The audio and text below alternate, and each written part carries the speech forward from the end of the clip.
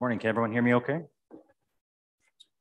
Okay, I'd like to call this meeting of the Strategic Priorities Committee to order July 18th, 2023, 9 a.m. And we are broadcasting on the Town of St. Mary's YouTube channel. I'll begin this morning by asking for declarations of pecuniary interest, starting with Councillor Craigmile. None. Councillor Edney. None. Councillor Luna. None. Councillor Lucas. None. Councillor Pridham. None. Councillor Alward. None. And I have none. The Council for the Town of St. Mary's acknowledges with gratitude and respect that we are gathering on the traditional lands of the Haudenosaunee, people of the Longhouse, giving thanks for all creation. The agenda was circulated for this morning. Are there any errors, omissions, or additions for the agenda this morning? Seeing nothing, I'll seek a motion that the July 18th, 2023 Strategic Priorities Committee agenda be accepted as presented. Someone willing to move that motion? Moved by Councillor Craigmile, or seconded? Councillor Pridham. Any further discussion? Seeing none, I'll call the question. All those in favor? The motion is carried. Okay, so we have three items this morning for strategic priorities review.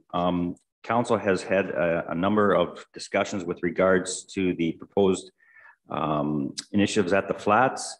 We have raised a number of concerns. And staff has been tasked with going back and getting more information and trying to chart a path forward. There has been significant concern in the community about the future of the park area, as it is iconic, as one person has described to me. So I'll maybe ask Mr. Kittmer if he would outline sort of where we've been and where we're going in terms of the process. There's a lot of information to get through today, so I'd please ask Council to be cognizant of that we stay on topic. Mr. Kittmer, please. Yeah, so thank you, Your Worship. So yes, as the Mayor's noted, Council, this is a project that has been in our strategic plan since 2017. It is one of the projects of the greatest public interest that we've seen in a number of years. And to the Mayor's point, there's a lot of information in your agenda. And as you're aware, and these two gentlemen will talk to you about, we have some short-term considerations that we need to make some decisions and get direction on, because we have grant funding that we want to maximize before March of next year. And then there's long-term vision that we want to develop for the park as well. So we've structured your agenda today to do our best to have an orderly conversation of council. So I'll just kind of chart out what staff's vision is for how the meeting will go and what our expectations are for each report and why we listed them the way we did.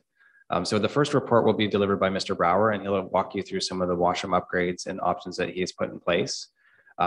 Through that report, we're expecting council will have a number of questions and comments, but we're not expecting you to make a decision on the washroom during that report, because it's our feeling that you can't make a decision on the washroom without the context of the other short-term priorities that you ask staff to look at. So the second report is where we are seeking direction from council today, and we really do need direction from council today on the short-term priorities that you want to see funded in the park. So that relates back to those pieces of direction that you gave us about a month ago to say report and research back on these items. Again, all which were consistent with the flavor of the public input. They relate to, as you'll see in the report, accessible playground upgrades, the washroom upgrades, things that will make the farmers market function better, the dock, and it moves on, right? So again, short-term things, short-term improvements that we can make to the park within a year that won't then affect the overall larger picture. The third report is where we really want to confine council's conversation to the larger picture. And we're trying to adopt a similar approach to what we took during the Caddo Park project. And I think the exception of the Mayor and Councillor Craigmile, they're the last two here for that. So in that project, it was exact same as this, where we went out for a public survey, got lots of great feedback from the public about how they would like to see the park be re-envisioned. And council gave us direction and shortlisted a number of amenities that they would like to see, could conceivably see be in the park in the future. And then that was given back to the landscape architect. So that's really the third report that Andre will walk you through. He'll walk you through the second and third report.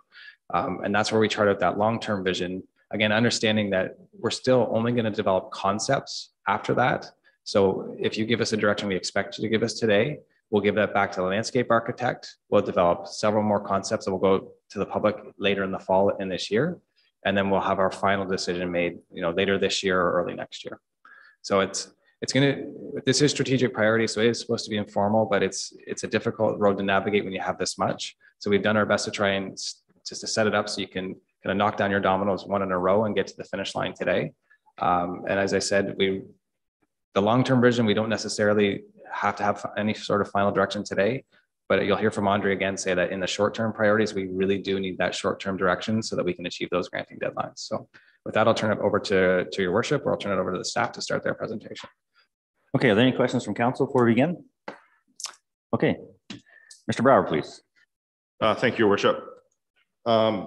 So the lawn bowling building, it's located in the flats. Basically, when we refer to items, we go by property address, not always by the nicknames or by the names that they've incurred over time. So we often refer to it as 80 Water Street North. There are public washrooms located within the building, as well as a lounge, kitchen, and washroom area. The washroom area within the lawn bowling club is used exclusively for the lawn bowling club. The building was constructed in 1977, and it's roughly 885 square feet with a ceiling height of 7'8". It features an 8-inch block wall and backfilled frosted wall, concrete floors, wooden truss system, truss roof, later replaced with steel in 1999. The men's public washroom is roughly 105 square feet at the west side of the building, and then there's with one water closet and 2 urinals, so we call that 3 fixture units. And then on the female side, it is 107 square feet with 2 fixture units, so two water closets within that space. It comprises of a stainless steel sink in each unit. There are steel partitions installed to ensure privacy between the water closet and the rest of the area. There is a hot water tank. It is located within the women's washroom, and it takes up floor space within that area, and it's basically for the whole building within that. That hot water tank services the whole building. The lawn bowling washroom encompasses 21.5 square feet. As I indicated before, it is solely for the lawn bowling club, and the lawn bowling club have identified that as a women's only washroom. And that's something that they do themselves. Is that they identified that primary uses themselves. We would see it as a unisex, but they identified it as a women's only. The rest of the members would use the public-facing washrooms. So the lounge area comprises of a kitchenette and a larger lounge space, both covered with wood paneling. The kitchenette covers roughly 150 square feet. Laminate flooring, and a corner closet. The amenities include a stove, a fridge, and a microwave on the north side of the kitchenette. There's a 12-foot counter with a double sink, and that's used for when they have potlucks to accommodate some of their functions. They rarely do any cooking within the space, because most of it is brought in on crock pots or some sort of warming trays, and then they serve from the island.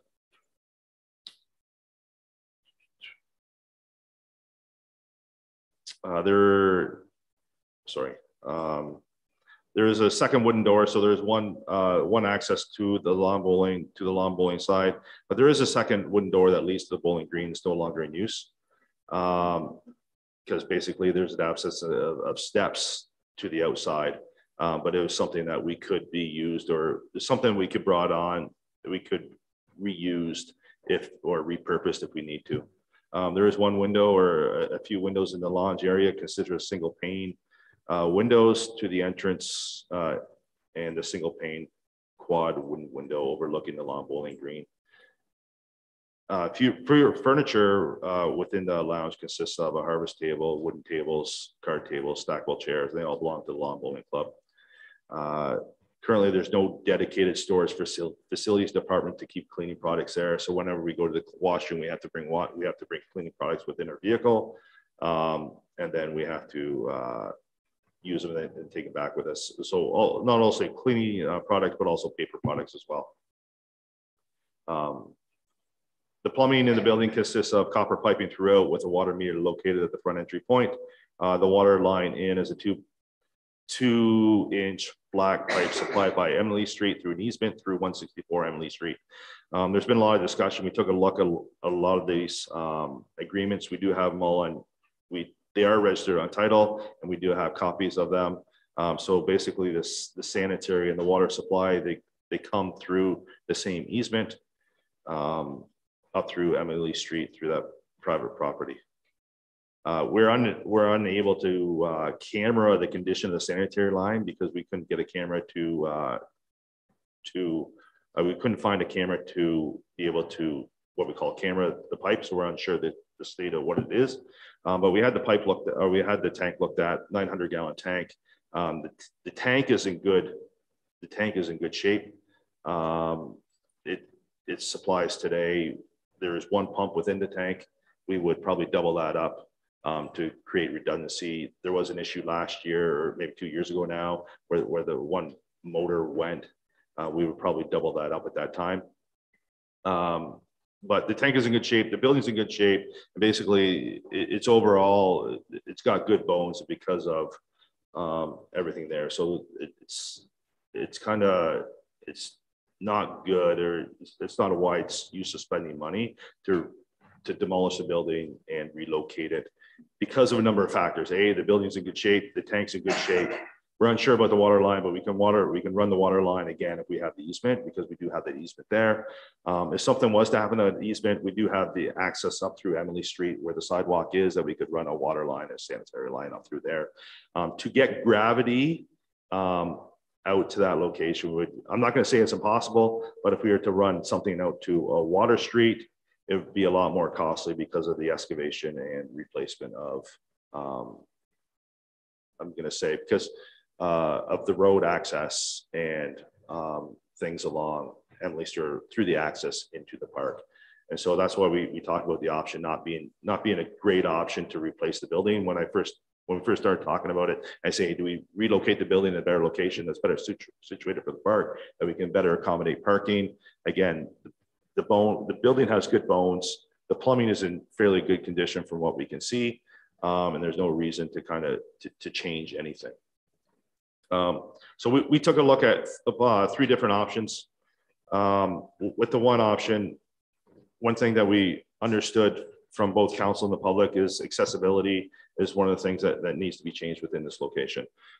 So if you take a look at option number 1, which is on the screen right now, basically we would take the male washroom and convert it fully into a accessible washroom, or what we call a universal washroom. So when you think about universal washroom, it's a bit bigger than a barrier-free washroom because of requirements for the adult change table. It's very similar to the washroom that we have at Council Park. What we would then take what we call the female side today, we turn it into unisex and put in full concrete partitions, floor to ceiling, and doors that offer more privacy than with the metal partitions that we have today. Next slide. Thank you. So one of the things we took a look at option 2. So all 3 options incorporate the universal washroom within where the male washroom is today.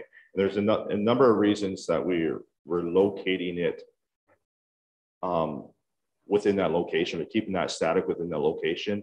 Then the primary reason being, if we go to any options 2 or 3, it doesn't allow that flexibility to incorporate into the park side, to have access along the park side.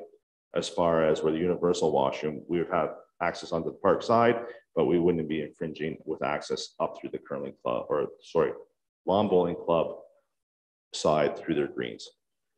So option 2 is a little different. One of the things that is different, it allows 3 water closets. Basically, we're removing the water closet within the lawn bowling club, and then we're putting it public facing or community facing into the park. So it's usable for all users of the park. Basically, if a little history on the washroom within the lawn bowling club is used primarily for the women. Again, I already talked about that, but it is only accessed by the lawn bowling club members. If we move it outside, move that 3rd option outside, is accessed by the park users, not only the lawn bowling club. This also includes a storage area for staff, so they can store cleaning products, paper towels. We would then include the water heater, make that a bit of a mechanical room as well, have the access along that side. Again, lawn bowling club is losing some square footage based on that. Next option, or next slide, please. So this is where you see quite a bit of change. Again, that universal washroom staying static within that location, and then we're putting 5 water closets, public facing or community facing, outside to the park, where it has basically everybody has their own stall. We had a bit of square footage to play with at the end because there was an existing wall, so that's why we said, hey, if we had a bit more space, let's put that into a washroom, so have a bit more of a family washroom. We've all been with kids or at the park with a number of belongings where you need a bit more room for either changing clothes, changing babies, etc. And that's why we added that on. Do we have some of that flexibility to move that? Yes, we do. The other benefit of this here is when we're cleaning a washroom, we have the ability to clean one washroom and leave the rest of them open. Also, it allows us the ability, if one washroom does go down because there's a leak or vandalism, we can just close out the one washroom, and the rest of the washrooms would still be open. So it does leave us some flexibility with that. In talking with the lawn bowling club, they understand there is a letter included with my report, but they understand they are not owners of the building. They are somewhat flexible. They do want to say what the final product is to make sure that it meets their needs at the end of the day. So some of the things that we talked about, they're concerned about noise of all the water closets, existing water closets. What can we do to help dampen the noise? Where does the kitchen really go there within the location, or does it go somewhere else within the building? Talking with them, I think we as staff are flexible of where that happens. We want all the water, wastewater on one side of the building because we have to cut up the floor and put piping in the floor, and that allows everything on the one side, which is great. But there is some still talk. Do they still have access either to one of the washrooms from the inside that their female members can use that washroom from the inside? Those are all things. We didn't want to get down too many rabbit holes because I wasn't sure what direction council wanted to take. But as you can see by my report, option number 3 is the preferred option because of the number of water closets, public facing or community facing, that allows more users for the park. One of the things that we're starting to see, and I think is a lot of people can see that, is the park is getting used a lot more. There's a lot more community events down there. There's a lot more picnics, and this here allows that better flexibility. If that way they don't have to get basically porta johns in to help supplement some of those events and stuff like that, because this would help with that, with some of those challenges that we do have down there. 3 of the other things that I did talk about in my report, we would incorporate a foot wash station on the outside, because if somebody's playing outside and they get dirty feet or whatever, they can wash their feet, or have a water bottle fill station and a what we call a dog or a pet watering station as well. So if people want to take their pets down there, they could fill up the water dish or water bottles for the pets and stuff like that. And that would be all on the outside. All on the outside of the building, so to be accessible at any time. We would look at, right now, these are the only washrooms that are open 24/7 within the town, because we have card locks or we have mag locks or timed sensors on all our other door locks. We would move to that location. We'd move to that same logic or methodology here to reduce vandalism within the area. This is probably the park that gets vandalized the most of all the ones within the washrooms, including some of the activities that happen after hours down there within the washroom space. So we would look to have that to be, generally our washrooms are from 8 till I think 9, and then we would probably follow that same schedule. All the parks are a little different because based on the use, but that's generally what it is. Opens at 8, closes at 9. And that's what it is. One of the things that the lawn bowling club is, one of their concerns is losing the square footage. One of the things, because they do have a growing membership, One of the things that they did ask for, hey, can we accommodate them on the outside? Can we put up like a sunshade or something like that to help incorporate some of those, some of their members more for their meals and stuff like that? Can they go eat outside? Can we level out some areas and stuff like that? Can we pour some concrete or have some hard surface? And those are all things that we possibly take a look at. Again, depending on what direction council goes. If we go with option one, we really don't need to do that because we're not losing square footage. But if we go to option three, what's our arcs and how we're going to conduct this? That's all I have, Your Worship. Okay, thank you. So this was requested of council to get more information with regards to concerns raised with regards to accessibility. So questions with regards to the washroom. Councilor Edney. Thank you, Your Worship. I'll start. So let's go to option number 2. And so I had a question and that led to a second question. Maybe just show it. I like option 2. I like option 3 better because it has more things, but I'm trying to be reasonable here. This kind of covers everything that option 3 has in a slightly smaller scale. But what I noticed was, and I don't know if it's intentional or not, maybe it's because we're only open during the summer, but there isn't an access from inside to any of these bathrooms, correct? Correct. Okay, so I feel like a door would be prudent. And I realize that it's the summer, it's a summer activity. It's not hard to walk around to the outside and whatnot. But I feel like we will brush up against an accessibility AODA issue if we don't have some kind of accessibility, which means we'd have to change a doorway too, I think, to make the doorway inside accessible, including a ramp. And I realize it's a sporting facility or club of a sporting facility, but would we still have to be AODA compliant? Am I making sense? Thank you. So we took a look at putting a door. So on the universal side, we looked at putting a door through from the clubhouse to the washroom. One of the things that we were worried about was security for the lawn bowling club, because if somebody, sure, we can put a double lock on it or make it a double lock so people coming in from the lawn bowling club can access that washroom, not a problem. But we were worried if somebody leaves the door open, then the community facing side, somebody can go into access that lawn bowling club. Or yeah, lawn bowling club to make sure, and we were more worried about the security access, that part of it. As far as your question about putting in accessibility for the club itself, the way I understand the building code is that I don't have to make that OAD compliant or accessibility and fully accessible until that time of we're going to be doing work on that building or that door. So if I'm going to replace that door, it needs to be a fully accessible door. If we're not doing that, we don't have to make that accessible at that time. If that's the direction from council, say, hey, you know what, we want this building fully accessible, we can put that ramp in.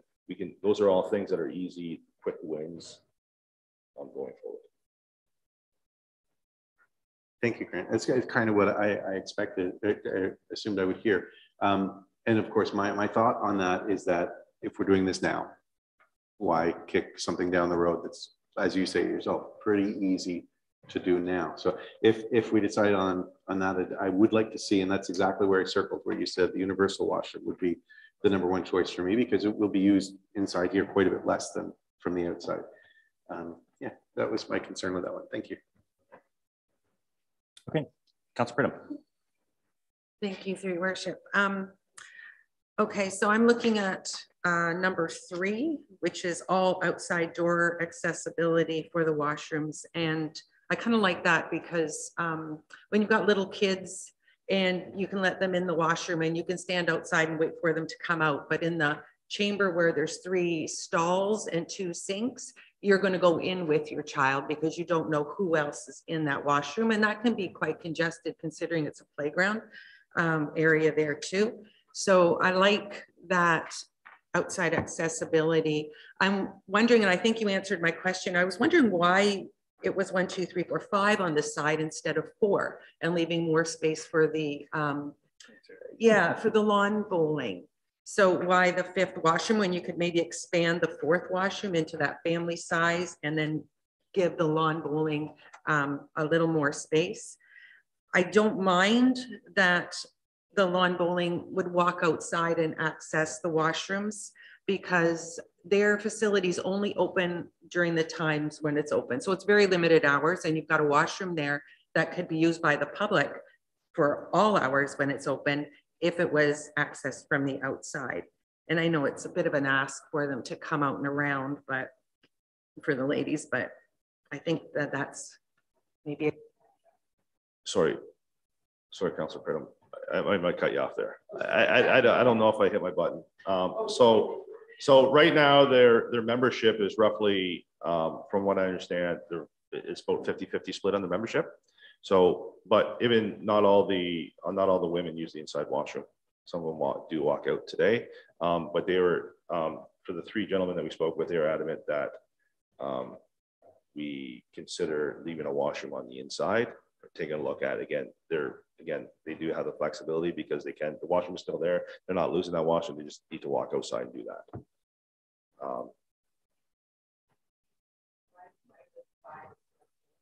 So when we took a look about our determination, or our idea was 5 versus 4. So right now there's 6 fixture units down there, right? So there's three on the male side, there's 3 on the female side. And what we want to do is match that performance level of what's in the park today to what's going to be in the park tomorrow. And that's our determination of adding that last water closet. Does it have something to do with the structure on the inside? You said there was already a wall. No, it's an open space on the inside. I haven't been in the building. Well, there is a wall. So at the end where you see that on option 3, where you see that that 9 foot where it says 9 feet, there is an existing wall there. It's a bit of a separation between the 2, but we have the ability to, because it is a truss roof system, there's no supporting walls. We have the ability to change that and modify that. Councillor Luna. Thank you, Worship. In my mind, option 3 is far too expensive and it's overkill. I don't know that we need 1, 2, 3, 4, 5, 6 washrooms down there. It's just too expensive in my mind. But I think if you took this bottom triangle here on option 3 and transposed it to either option 1 or 2, we could come up with something that's a bit more workable. You'd have the 2 doors out to the public. You'd have your universal washroom, which it could be a universal washroom / family washroom in my mind. You don't need a separate family washroom when you've got a universal washroom, correct? I mean, and then the other 2 stalls on option 3 are just redundant in my mind. I just think we could come up with something more better costing and not overkill in my mind, like option 3 is. So just to be clear, through your respect, Councilor Luna, so you're talking 1 universal washroom and then 3 water closets facing the parking lot.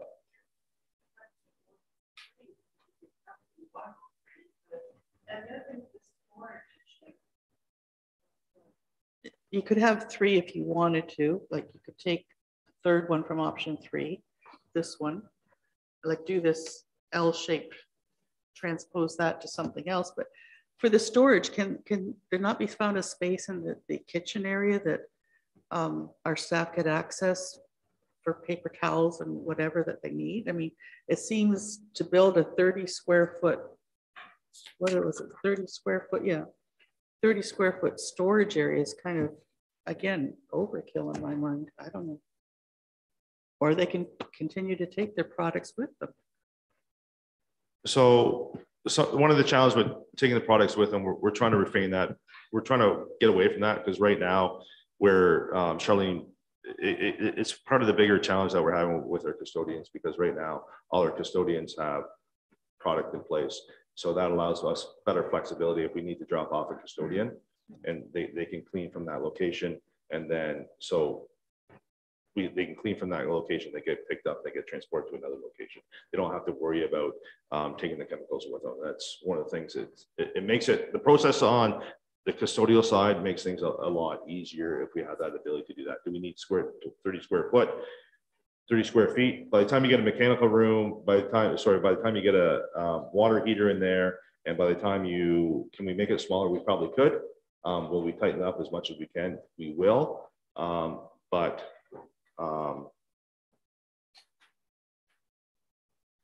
It allows us a flexibility to do that. The other part that is that I forgot to talk, that I mentioned, there also is no slop sink. So as far as when we're mopping and stuff like that down there, it causes bigger challenges. It causes challenges as well on the cleaning side.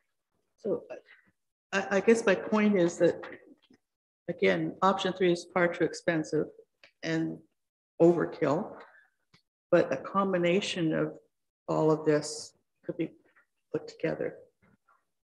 To give you your storage and public access and universal / family washroom. And I think it could be done differently and more economically. Okay, thank you. Councilor Craigmile. Thank you, Worship. I'd like to say that I'm in favor of either option 2 or option 3 or any combination thereof. I guess my biggest concern right now was with the number of toilets and the sinks and what our holding tank and ejector pumps will hold in that 2-inch line. I think that's one of my biggest concerns, because I'm not a plumber, I'm not an expert on that, but however, I do believe that we do definitely need that OADA compliant washroom, so I'm all in favor of that. I have no problem with the lawn bowling club coming around and use one of those other washrooms or whether, but I do believe that you do need that storage space, because you do have to put a hot water tank in there. You have to be able to service it, and then you have to be able to vent it. Or you need, so I guess, is the electrical there all right? Do we have to upgrade any electrical? Where there's these type of questions that I have, but like I say, I don't mind option 2 or 3. I think 3 is expensive, but I can see the need as we grow. However, if we have large parties down there, you're going to have to bring in portable washrooms anyways. Councilor Pridham. Thank you for your worship. Yes, Councilor Luna, I was thinking maybe that extent of washrooms was maybe a little big, like too many. So if we cut it to 3 or 4 instead of 5 on that one side, I think 2 might be a little limiting. I think maybe it should be a little more than the 2. So 3 or 4 would be, and I like the fact that you've got a storage area for your custodial use and the water heater and such. Grant. Thank you, Your Worship. I just want to touch on Councilor Craigmile comment about 2 comments. So basically the hydro system, there's more than enough hydro there. There's a 240 amp service that comes in, because it also takes care of the lighting for the lawn bowling as well. That all comes through there. One of the upgrades is, I know one of the upgrades they're looking at doing, because I think they have mercury halogen lights going right now, looking to go to LED, which will kind of help with that. As far as the plumbing, we did have everything reviewed by a plumber. They had no, by a qualified plumber, and they had no challenges with what they've seen. It matches the fixture unit load today as far as the 6 fixture units as what we're proposing as far as the 6. So he wasn't worried about daily flows and stuff like that as far as anything coming into the tank. I guess I had a couple, if I can, Grant. So is it possible with these renovations that the building could be year-round used, or are we still going to be limited because of the plumbing? And it is a bit of a goofy setup with the run of the plumbing, and we've had a lot of issues. So is it possible we could use this building year-round, or no? To your worship, there is a possibility, yes. So any things we're talking about today, including that as far as insulation and stuff like that? No. Can we make it? Can we make, if the intent was make the whole building a bit more challenging, but if we want to make, say, 1 washroom or 2 washrooms year-round use, that's probably a little more doable because of Can we put electric heater in each one and keep it to a certain degree to make sure things don't freeze? Yes, we could.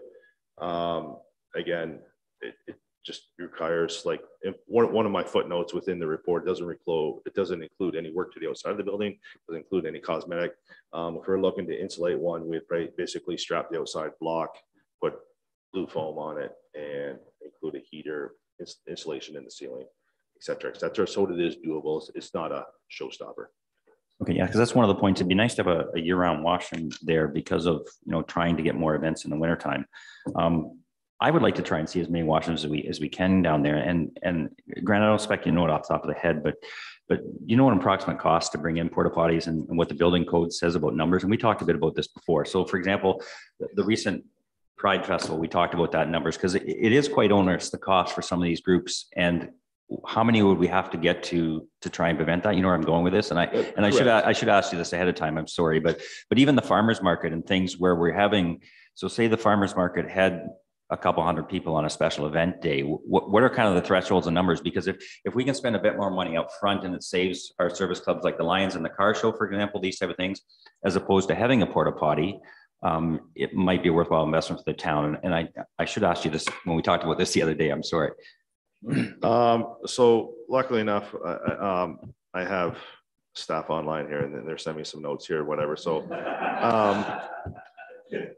so approximately an accessible washroom, and I'm just pulling this from the top of my head. Basically, an accessible washroom is a porta potty is $300 a month, rough cost. So when we talk about bigger events, we base it on. So when you have the weird thing, like there's several weird things with the building code. One of the weird things when we talk about occupant load is about fixture loading for occupancies. So if you're going to have an occupancy that's supplying food and alcohol, it's a lot different than if you're just going to have a gathering, meaning say you're going to have a picnic.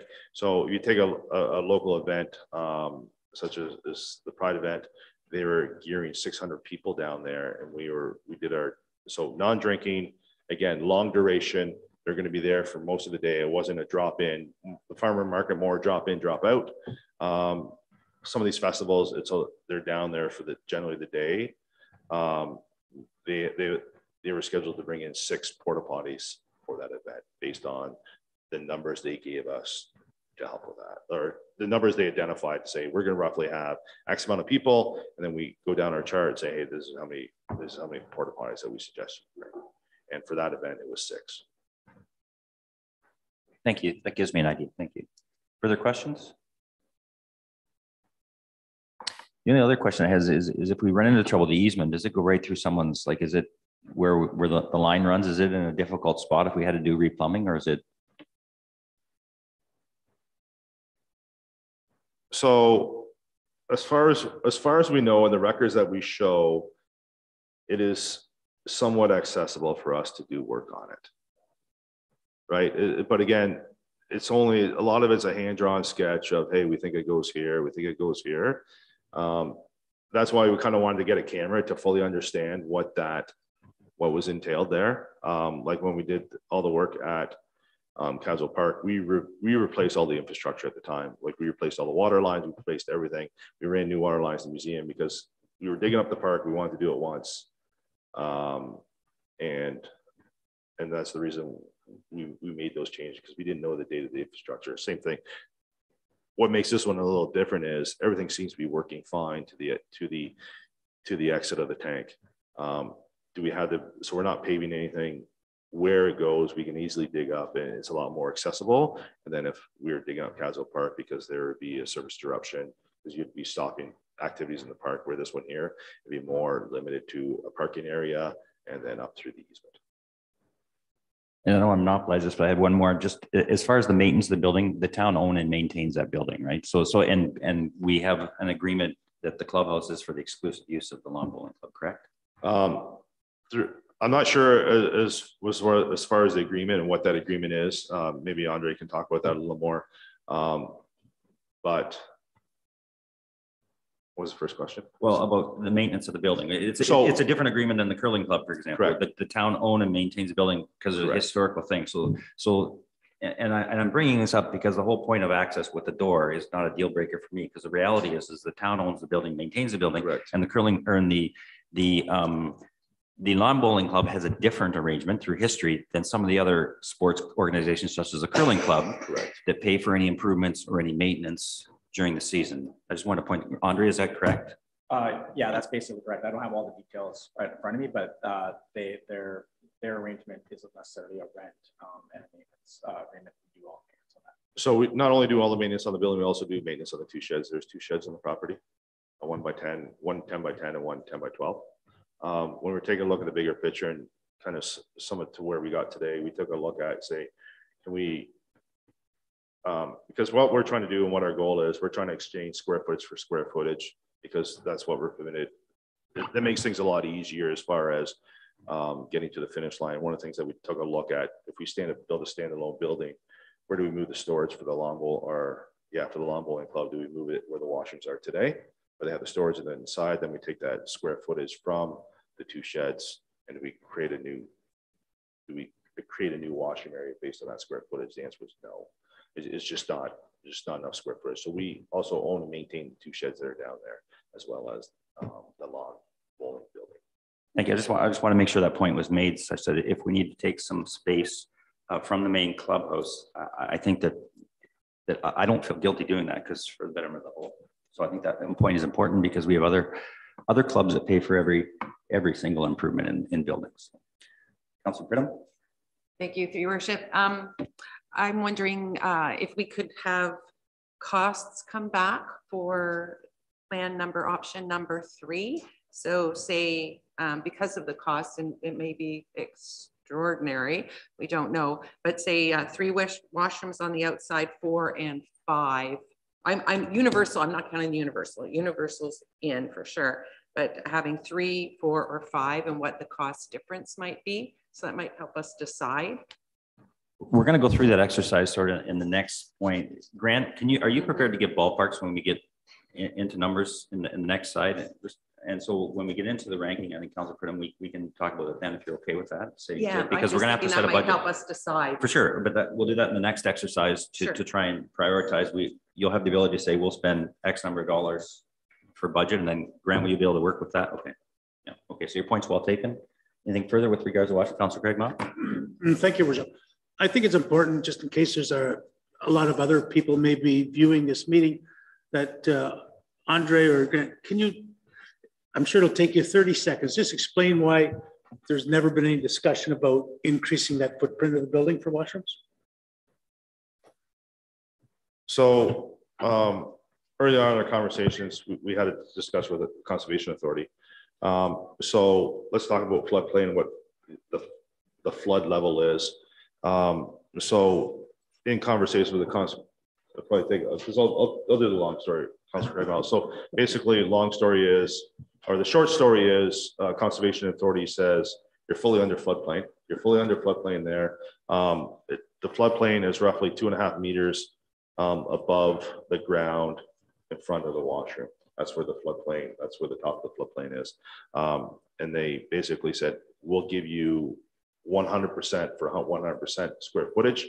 And we'll issue permit based on those numbers. If you go up and above 125%, you'll have to make a delegation to the board or a visit to the board, but you'll have staff buy-in. If it's over 125%, it's a full-on hearing, and you won't have staff buy-in if it's over between 125 and 150%. So we're trying to keep within those parameters that we can, it'd be fairly easy to get a permit from the Conservation Authority and not go above and beyond those square footages. Thank you. Anything further on the washrooms, Councilor Edney? Thank you, Your Worship. I just want to clarify something. You said 2.5 meters, not 2.5 feet, not 2.5 meters. Okay. Thank you. That is correct. Thank you, Worship. So Grant, talking about the Conservation Authority, I'm just trying to quickly read you. They want us, if we do anything with the building, they want us to make it flood proof, correct? So is that cost included in your estimates with these plans? So for what needs to happen or what's considered flood proofing within that level, that cost would be incurred within those numbers I identified. Councilor Lucas.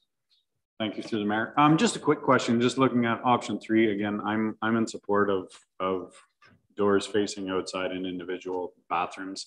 The quantity, again, coming back to Councilor Purdham's point, I think you can do a unit number per bathroom, but we can get into that later. Question is, though, we're gonna give the lawn bowling club a 15 square foot storage area and us a 15 square foot storage area.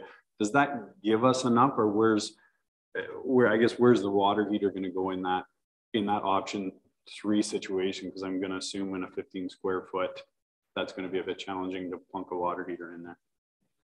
So through your worship, Councilor Lucas. So these plans and these mock-ups were done prior to meeting with the lawn bowling club. They do not want that storage unit there. They're not in favor of it because of it's not the right location, not the right size, a bunch of other challenges with that. So that's like once you'll see the what we're looking for is that we have those further discussions, start drilling down those, find out what would happen. So basically, in this option 3, basically 15 square feet would turn into 30 square feet, and then everything would be within that space. Awesome. Again, there'd be some flexibility. Do we really need that much for the washrooms? Do we need to make them a bit smaller? Can we make them a bit tighter to help save that space on the lawn bowling side? That's all things that we're going to take a look at. Okay, anything further? Councilor? Just a quick clarification. Our custodians clean the washrooms, but they don't clean inside the clubhouse. That is correct. Okay, anything further with regards to this? Right then, so we'll move on if everyone's okay. So the suggested motion then is that DEV 38-2023 80 Water Street North, the Flats proposed public washroom layout report be received for information. So I'm willing to move that motion. Moved by Councilor Edney, seconded by Councilor Luna. Any further discussion? Seeing none, I'll call the question. All those in favor? The motion's carried. Okay, now on to the tougher stuff. Andre, with regards to priorities, and would you please speak a bit to the challenges with upper Thames too, just so council is aware of, because it's been a long drawn out process. I just want to make sure everyone's aware of the homework that you have done. Sure, thank you, Mr. Mayor. So as we started this project, and obviously we've kind of taken a few maneuvers sideways on a few places, but when we were starting off, when we wanted to move forward, the idea was to develop the master plan. And then within a master plan, then you can start to have all of those conversations a little closer around this facility, for example, if we did want to make it a little bit bigger, a little bit smaller, move some other some of the other facilities that are on site to a different location, or just have one location. That master plan will then let you do all of that within Upper Thames as guidelines and have those conversations with Upper Thames. And as Grant mentioned, it's kind of like for like. So basically the square footage of buildings we have on the site today, we could replace with, in essence, the same square footage that's there now. And if you move that around, Upper Thames staff could support that as long as you have the plans in place and you're not necessarily moving the water table and those type of discussions. As we've gone through, we want to do some of the things a little bit more priority for a couple of reasons. Number one, they make sense to do sooner rather than later, i.e. the accessible dock conversation. And then second of all, we're starting to run short on time, and this grant money certainly led us to let's do some things now. So that basically led us to, we have to have conversations about the individual pieces.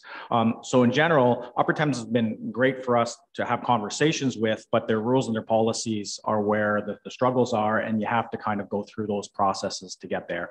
So on the dock side, we had those conversations with them. We weren't, because the policies don't necessarily exist for municipal docks. What we thought was going to be a fairly extensive hearing at first. We've had further conversations now, and there's a little bit of mixed opinions on what that could be. And we've had some positive conversations about, well, if we submit most of the documentation that was asked for, we may be able to get a staff approval. And when you get a staff approval at a board hearing, then becomes a much simpler, much easier process.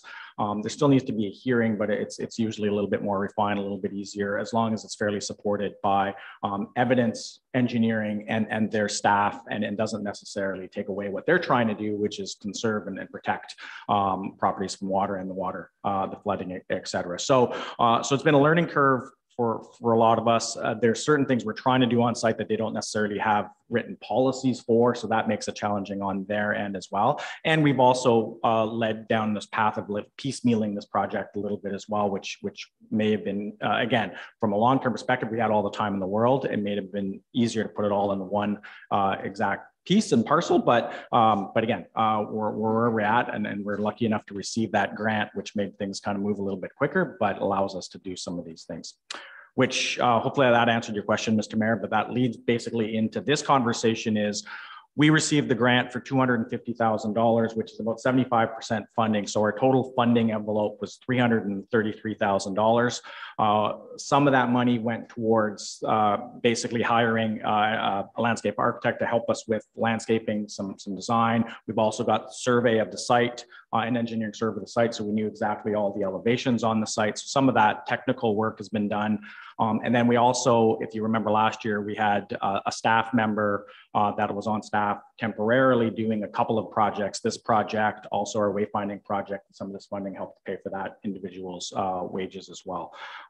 Project managing in essence, some of these special projects that we had going on. So about $49,000 of that is either already spent or committed in regards to that part of the project, which leaves the rest, which is what we're talking about today. So in June, at our June meeting, we brought this forward to council. Council gave us basically the priorities to concentrate on, which led us to today. And those priorities were the washroom facility that was just discussed, creation of a soccer field or soccer pitch, playground upgrades to improve the accessibility, and then lastly, the improvements that would assist with the farmers market. So item number one in the report was the accessible washroom. We just talked about that. We brought that forward as a big report separately. Thank you, Grant. The next was the farmers market. After our meeting in June, we did meet again with the farmers market, and you'll see in my report listed out some of their priority items, which include hard surfacing for that farmers market area. We certainly, and we actually noticed this when we were down there, a lot of comments about people struggling because it is not a hard surface, or some people are actually not coming back because it's not a hard surface anymore. Storage for them is something that came up as well. The washroom facility, as Mr. Mayor just pointed out, it was also something that was discussed by them. More shade and shade structure, which is why they like the space that they're at right now. It does provide a lot of shade, but further shade in some of the areas of the park would be helpful. More seating for guests. People seem to be hanging around a lot more now that the farmers market has moved to Milt Dunnell. Certainly they have more people that are attending the farmers market, but also hang around the area a lot longer than say they did in the past. And then parking, they gave some guidelines around parking. So again, depending on where plans and the future plans go, they do want to make sure that parking is still an opportunity for some of their guests. And then trees, a friend of mine, that nature aspect. So within what we've devised from the priority items, we recommend 2 of these items. Some of the other ones we're already are also dealing with, i.e. the washroom. The hard surface piece. So again, hard surfacing that just the one parking lot that they currently use, and kind of the entrance into that parking lot is an option we're looking at. That is about an $80,000 option. We've got a contingency in that $80,000 option in our conversations with Upper Thames. So what happens now, very much like a building, if you have a roadway or a parking lot that right now is gravel, it's variable. It's not really permeable, which means the water kind of flows off of that parking lot and doesn't necessarily saturate into the ground. And again, in Upper Thames mind, in a floodplain, the more saturation of the ground, the better. That way it takes up more water and doesn't end up in the river and flooding when there's larger rain events. But because we've already got a gravel surface there, we can replace that gravel surface with like. Now, asphalt is a little bit more non-permeable than gravel is. So we've got an engineer to give us some comments on that. It's not an easy necessarily calculation. We're going to submit that to Upper Thames. They may accept that it's like for like enough that they accept, move forward. In the event that they don't, what we're presenting, or what we also can work with, and we've got a contingency in there for, is some low impact development, which means doing some work around the landscaping around that parking lot to basically hold water so that it flows slower into and down to the river. There's a few different variations of what that looks like. I'm not the expert on that. What we would do is we'd work with the Upper Temescal side group that does work with that, and they'd give us some advice on the best case and try to do some calculations of how much water we want to retain. We'd also use a little bit of what we're proposing for the dock and the entrance to the dock around that as well, because there would be a path for the accessible path around that. So that is one option that we're proposing as a recommended option. Again, we've got a cost there of $80,000. We feel that work can get completed well before the March 31st of 2024 deadline on that front. The next piece is not necessarily a pavilion, but we had talked about some temporary storage sheds. I included a picture because the more we've talked about this, the more people didn't really know what we were talking about, but a general picture in the report of a storage shed that also can double as a market shed in inclement weather, or some of their markets that are serving food. Something like this can be used that is a little bit better for some of their vendors. They could also use this as storage and close it up and lock it up. We can temporarily move it in and out and in different locations as we need it. We've also talked about possibility of using or having winter markets in that space in the future. These type of sheds, if you go out to Toronto or any of those winter markets, this is the type of atmosphere that there's the things that they use for those. So again, this might be a start and test of what that looks like and what that could become. And then we've also just talked about having somebody, our tourism student, use a shed, something like this, to have some tourism information, but also for the Yak Shack rentals, those type of things. So again, some other opportunities that small structures like this can afford us. And again, they're fairly easy to maintain, easy to pull in and out, and don't necessarily and meet multiple purposes. Quotes on those can be fairly flexible, but about $3,500 a structure. We've recommended 3 or 4, but again, that could be depending on where the budget goes at the end, and we'll talk about that in my report. That certainly can go up or down as we have budget for. So that's the recommendation there that meets what we feel is the most important pieces of the farmers market's needs, and then also has some flexibility to the site as well. And we've talked to them about that, and they were pretty happy to hear those options on the table. Item number 3 that was in council's priorities is the playground. So you'll remember when we talked about the playground back when we were discussing the formal plan, it was nearing that 20-year life, which is the typical life we have for our playground structures. We had Public Works and the Parks crew go in, review, take a look at that site or at that playground structure just to see what its life looks like. They feel that they could extend that life to about the 25-year period based on the quality of that's there now and the maintenance that they can do on that. So with that leaves about 7.5 years left of life there. So let's not waste that. The other thing we looked at was, and got some quotes on, is looking at the accessibility of that. And accessibility moves in different ways when it comes to playgrounds, but a better product is the engineered wood fiber, wood chips that you see in some areas. That provides us to flatten the area out, make it a little more accessible, make it a little bit better even from an Upper Thames standpoint, because they don't like that pre-gravel that we have in there. It's washed away a little bit more. It's easier to clean. Public Works likes it. They're going to that in most of our playgrounds moving forward. It's easier to keep fresh and new and clean and maintain moving forward. And then we would also add an accessible swing feature that basically adds a little bit to that park now and adds an accessible piece to that. And the quotes we have on that are around $29,000, which is not as expensive, and that's us doing a little bit of work on our own from the town staff's point of view. So that's what we proposed, looking at the playground structure at this point in time. Soccer, lots of conversation around soccer. Item number 4, obviously soccer is a hot commodity in town this year with the drastic numbers for youth soccer.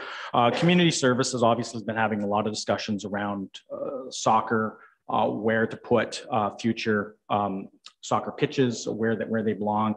The general consensus is Milton Dunhill is probably not the best spot for a permanent soccer pitch because it does have some concerns and some issues, and you start scheduling a lot of those soccer areas that happen to get canceled. It does mess with the schedule. Has a few little safety or concerns or some just not the greatest space, but adding it as a temporary location, practice location, pop-up net location is a good option. Also having it as kind of an option for us to use in the interim as kind of we see what's going to happen over the next couple of years with soccer registrations.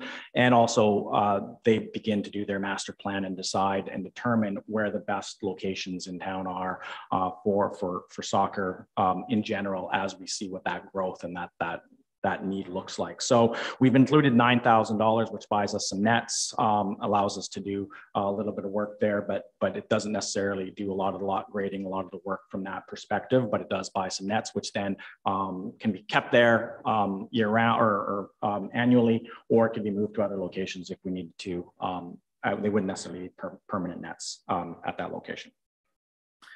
And then lastly, while it wasn't in your list from June, it's something we've talked about here on a couple of occasions is the accessible dock. And as I kind of was talking earlier, the mayor, CIO, and I did have a conversation recently with senior Upper Thames staff just to kind of get some clarification around kind of what we're hearing, where conversations we've had. And we did get support from Upper Thames staff that if we provide, in essence, a good plan in regards to the engineering side to make sure that we're comfortable with that dock not necessarily floating away, an anchoring system, which are things that we would look at anyways, and also our emergency plan. So again, the municipality is held to a different standard than say a private owner, whereby we can say, and we have the crews and we have the resources to, if a storm is coming in that's going to be drastic and we get those alerts, we can certainly have our crew go in, pull that dock out and make sure it doesn't necessarily float away. Whereby a private individual,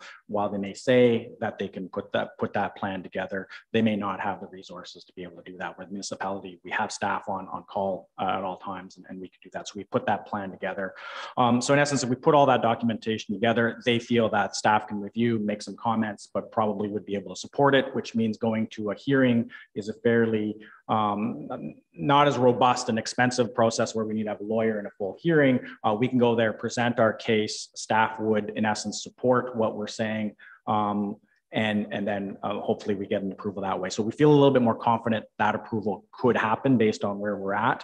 I did actually receive all of the final engineering docs yesterday. So that information has all gone to Upper Thames informally at this point. What we're doing is we're sending that information to them informally. Here it is. Take a look, let's meet.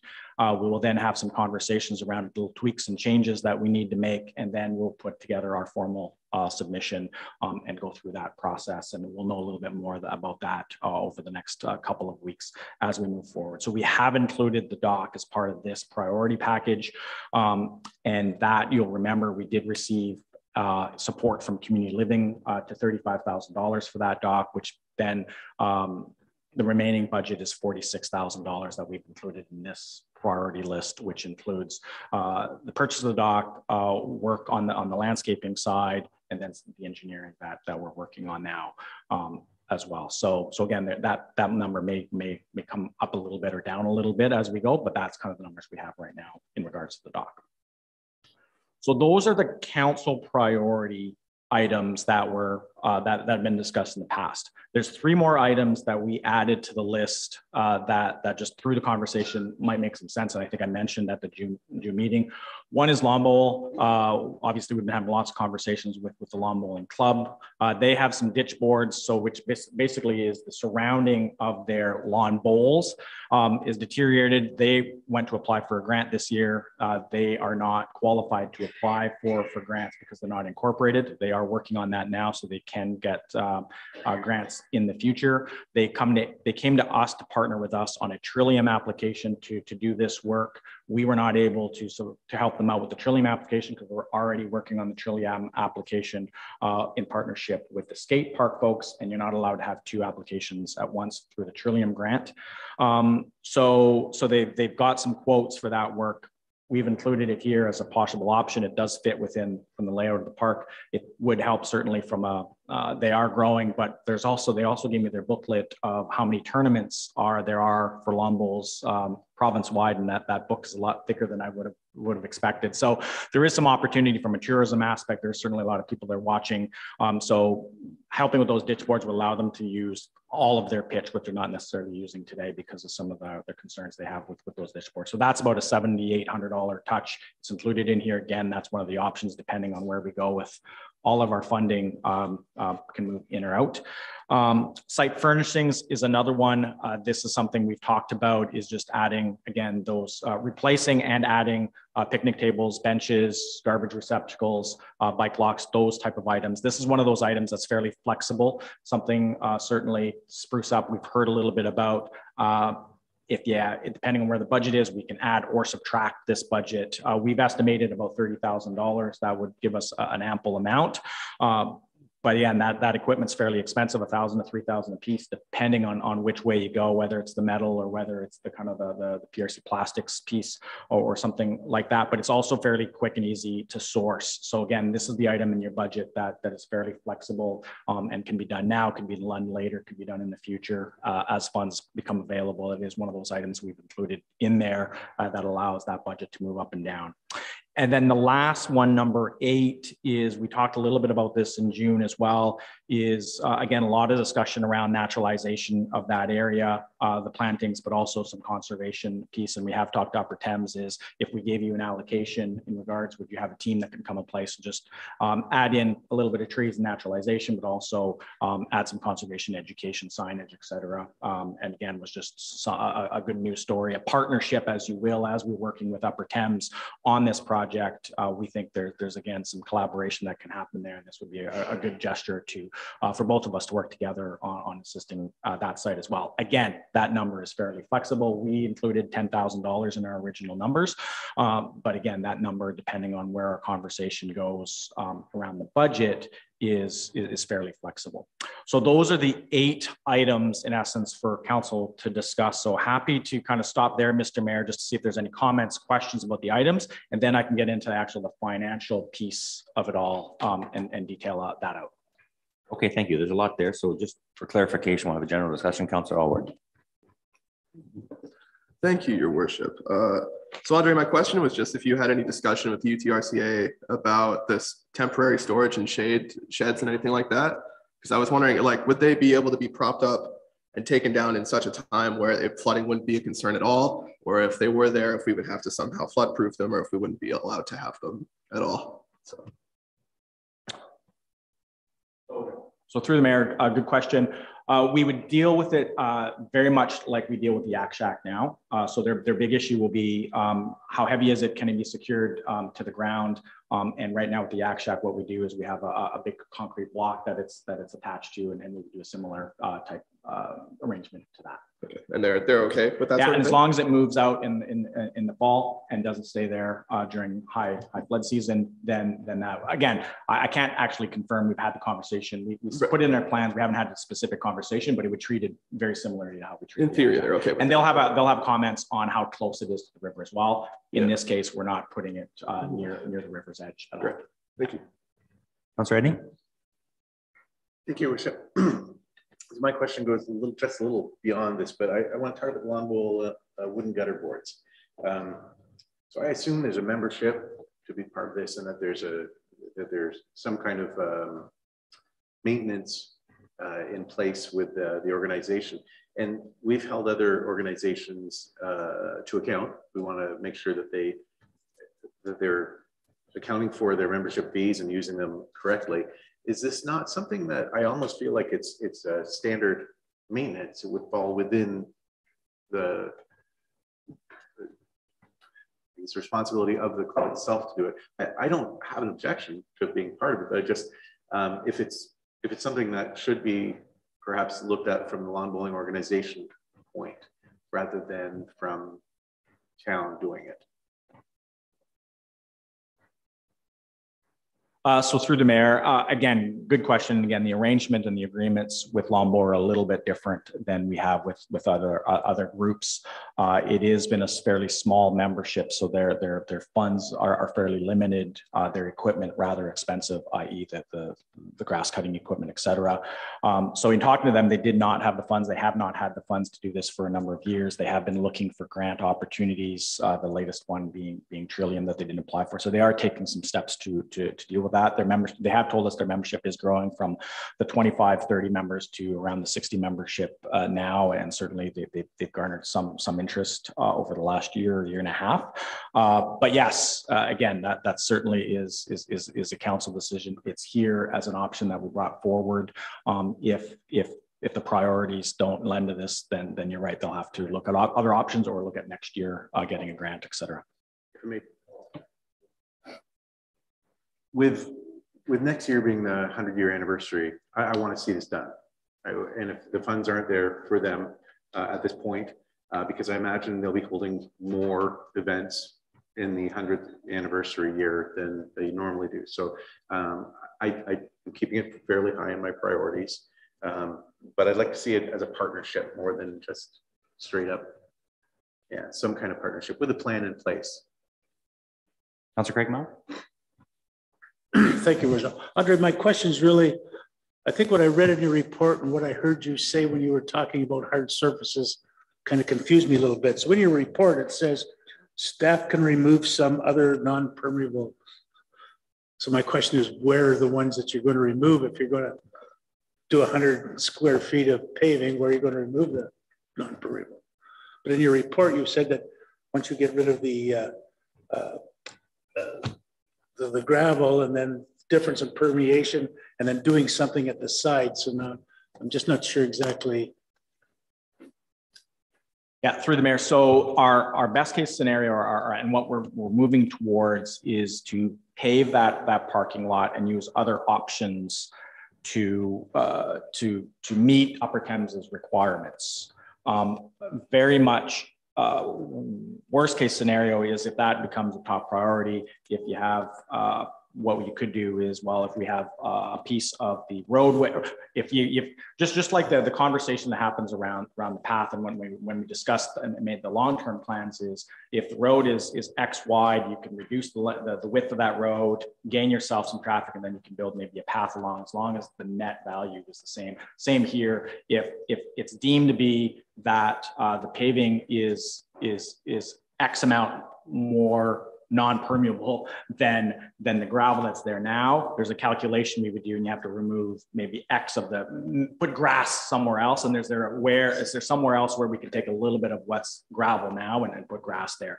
We prefer not to go there until we do the long-term plan, but that would be certainly the option they tossed to us. The other option to consider is paving that over there, but making somewhere else a little bit of grass, and then you've met that net zero threshold. We haven't necessarily had those discussions as to where that's kind of our last option. If it gets pushed that way, then we'll kind of try to find options there, but we don't think we'll have to go there at this point in time. Yeah. Thank you, Worship. So I think we're at the point where I've been trying to get us to are any of these decisions linked to the decision about the ring road? Because I think you're hinting at that. And I'm like, what comes first, the road or the pavement? Like, I think we need to settle on the ring road issue first before we can decide any of this other stuff. Because if you're paving, not you, but if our paving of the market area is dependent on whether that ring road exists, then I can't make a decision about the paving of the marketplace.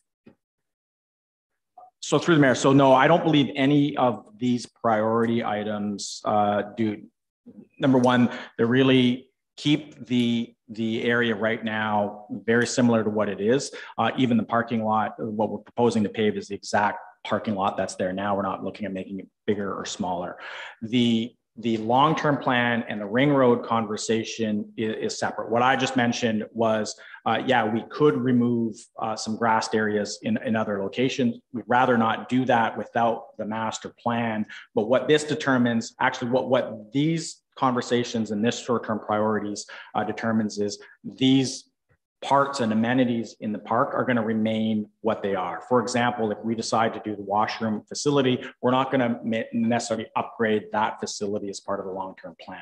If we pave the parking lot where the farmers market is today, then in our master plans, whatever we do, those designs, that paving we're not going to necessarily remove. We'll remove it as is, and we'll work within those areas that we have. If we make upgrades to the playground in your master plan designs, you're not going to see that playground move to one location or the other. So I guess to answer your question, Councilor Luna, is this determines a little bit what your master plans look like, but it doesn't necessarily affect the grand scheme and doesn't necessarily affect that ring road conversation at all, in my opinion. Any further questions, comments? Councilor Crittenden. Yeah, thank you, Councilor Luna, for bringing that position up, because yes, the ring road is something that we will not compromise by a parking lot at this time. I don't agree that we should. The native planting that Upper Thames would propose, as I was reading comments, and I think they're very valid, we don't want to obscure the view of the river in any way. So those native plantings or those plantings that they are proposing to do would be something that would be very low, growing at the river, and then maybe something else beyond, but we must maintain the river view. Okay. Andre, can you speak to what the planning's? Yeah. And we haven't designed what that plan looks like. We've heard that same comment. We've obviously seen it in the survey results as well. So certainly comments that we would make sure that we deal with. Further questions?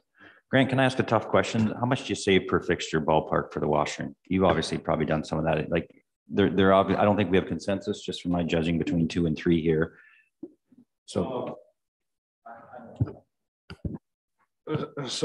to knock like say to lock, well, let's call it a bathroom group. If we're going to knock a bathroom group off, you're only probably looking at saving probably, I'm guessing, maybe about 20K. Thank you. Further questions with regards to the priorities? Where's everyone at in terms of the list? I mean, I guess the next question is, Andre, if we had to fund, so say we decided to do everything, there's an overage of $100,000, how would we fund it?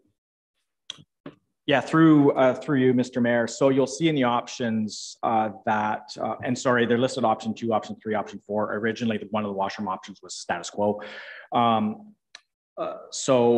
And all I've changed in those 3 options is the cost of the washroom. So again, to the mayor's point, if you go to the option 3 of the washroom, which is $150,000, if we do everything else that I've stated, as I stated in the report, we in essence have about $103,000 that we'd have to budget. So these facilities, or the playground, the washroom, are facilities that we own. We've invested in the past. So the logical place for any of those extra funds to come from is our general capital reserve. We certainly have enough funds in there to fund something like that. There are some enhancements, and you'll hear me talk at the budget meeting coming up in August about our capital, where things stand, what our asset management plan looks like a little bit. We've done some preliminary work on that. And just to kind of steal my thunder from a month from now, we've seen the cost of construction go up significantly. So what has that done to our overall replacement value? And really what I'm going to tell council at that meeting is the cost has gone up substantially. We've been able to put more money away for capital expenditures and capital savings, i.e. our reserves. We've also got extra grants coming in. We've in essence stayed the course. We haven't made headway where we'd like to be, but we also haven't moved backwards, which is what a lot of the expectations are when the cost of paving, as an example, in this project is almost doubled. So we are still in a decent place. We've made some good moves in 2023. There's still a lot of work to do, but an extra $100,000 for this project that deals with some of our current assets isn't necessarily, it's not a concern if we had to go there. We have a couple other reserves that we might be able to tap into on the recreation side for the playground if need be. There's also other options within this report that can be moved up or down, and I've listed all of those within, again, and where I came up to keep a fairly, it might be hard to find and save the whole $100,000 without really taking a pretty big hit on your other priority items, but there's probably $30,000 to $50,000 that can be shaved off of, with making a few decisions around, not as many market sheds, or lowering the tables and benches, the accessories piece, and we can do that at a future date. You can take a look at the gutter boards for lawn bowling. You can also look at that tree conservation area on that front. There may end up being a little bit of savings on the parking lot area, but I don't know that and can't tell you, depending on where we have to go with that extra work. And then the accessible dock is the other one too, that there, we've got a little bit of a buffer there in regards to the lid work, but we'll see where that goes to. So a couple of options for you is you can approve as is, and the budget will end up being plus or minus where we go. You can choose obviously some of the other options. Option 2, and this wasn't necessarily planned, it's just the way it worked out, almost meet the budget exactly of where we were.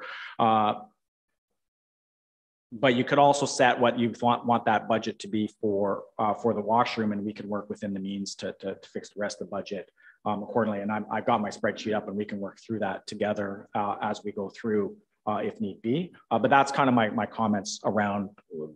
There's a couple of areas where you can certainly move those budgets up and down a little bit if need be. Okay, so thoughts with regards to the budget, Councilor Luna. Thank you, Worship. So if I'm understanding Grant correctly, each washroom is $20K, correct? Is that what you said? So in round numbers, yes, but no.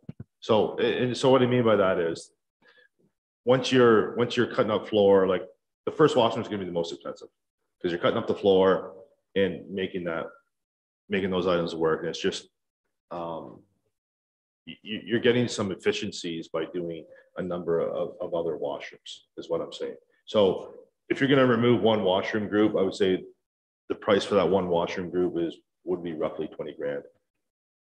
So I'm having difficulty here because I don't like option 3. It's too expensive in my mind, but option 2 bumped up a little bit, kind of puts us between 50 and 150 there in that ballpark. If we could get to 100K for the washrooms somehow with, but the recommendation is suggesting option 3, which I'm not sure why that was thrown in there like that.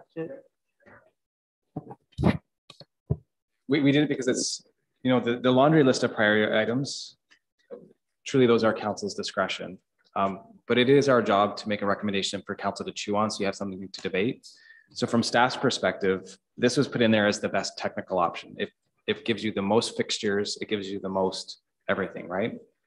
To the mayor's point, there probably isn't consensus right now on the design and the layout. What you might want to do is just pick a budget number and to say, staff, you have $75,000 for the washrooms, go work with that and come back, and you can't exceed it and go work within that. Because we can, even Grant and I today, we could sit down and find 3 more sub options in each of these options you provide, because it's just all about moving pieces around. It just might simplify your conversation to just give us a total budget number for that washroom, and then we'll work within that. Councilor. So to Andre, if we settle on a washroom budget of 100K, say, that would put us of an overage of about 50K. Is that correct? That we would need to take from our capital funding, which is acceptable to me, but I don't know what that. Through the mayor, if everything else, as we stated, stays the same, exactly about 50,000. Councilor Craigmile. Thank you, Worship. If I go to the table that was nicely prepared for us, showing all the different 8 items here, it's on page 20. when I look at the difference of almost all the options there, showing that we're meeting budget, which is what you've listed here as option 3. And then when you go to option 4, where it's all the washrooms at 150, that's the assumption that everything's going to get approved and we're going to be able to spend these funds by March 31st. I'm still highly doubtful about the parking lot.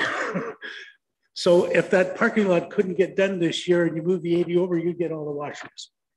You know, and I think, I really believe that that's a consensus we have to come to is there anything here that you don't want? And then depending upon what you hear, because I think what I'm hearing even from Upper Thames is you might be able to say in a letter that we want items A, B, C, D, E, F, and G, but you're going to have to do each one individually so they can tell you that this is good, this is good, this is good, go away, get more data. You know, you can't do one submission or I think it'll all fall apart. Andre, your thoughts on, you know, I think he's got a point. Through the mayor, I obviously have been more optimistic on some things and have been wrong. I have been wrong a few times already through this process, but it actually brings up a very strategic option in regards to this. If and certainly staff have talked about it, and option 3 for the washroom renovation does make a lot of sense long term for many reasons. So strategically, by pulling the parking lot, it in essence balances this budget. And again, we can tweak a few of the other small items to make it work, and then allows us to move forward with that project using some different budget. We do have, and I don't want to steal public works budget, but we do have an annual resurfacing budget that we use. We have our capital reserves, and we can move that to a town project in a sense. If everything goes through and we are successful, we'll continue to move it forward, and we can claim whatever we can claim of the balance of this grant to use all the grant funds we can. If it does get pushed to next year or whatever the case may be, we'll deal with that as part of our budget and part of our allocations. But it gives you a strategic option that we're not going to leave any funds on the table. If the washroom takes a little longer, if the paving doesn't get approved, it does allow us to, the best option to use as much of those funds as possible, and without us coming back to you come December 31st saying, God, we're not going to get X or Y done, so what else can we do? So from a strategic point of view, actually Councillor Craig Mull brings up a really good option for you to consider, as long as you were considering increasing the budget overall. Anyways, that's probably the best way to do it. Councillor Pridham. Thank you. Okay, so I look at the soccer nets, and I think that could be added to next year's budget planning. We could remove it now because I doubt that those things will be going up this year before next summer. So that could be eliminated now. And that would give Rec and Leisure a chance to look at location and where it should be. And maybe it will be there, and maybe it will be temporary and moved later. But I think that could be taken out now. When you look at the allocation for tables and benches and such, we've got $30,000 there, but we don't know, we don't have the final plan approved for what the park will look like. So we don't really know what we're buying. So until we see that, how do we spend that money? You know, I heard park bench or park picnic tables that are accessible, so people can actually just slide in instead of having to climb over the standard picnic table. But I think that could be later as well when we have a more defined plan for that park. So that's 30,000. And when we look at 3 portable sheds, I think 1 would be a good start. Give the farmers market their 1 shed and see how that is used and how that transitions to more sheds or not more sheds. If we do need them for, you know, our yak shacks and rentals, well, then we would add a shed because it became necessary, but not just to buy 3 and just say, here you go. You know, 1, I think, is good start. And when I look at the tennis courts and the pickleball, they have, you know, just the shared use of 1 shed. And farmers market is a Saturday morning thing. So to me, 3 seems like a lot. So I would go to 1 there and then leave the bathroom at the full opportunity, the full number 3, and come back with a number for that. So I'm thinking number 4 with the removal of the soccer. So that's number 4.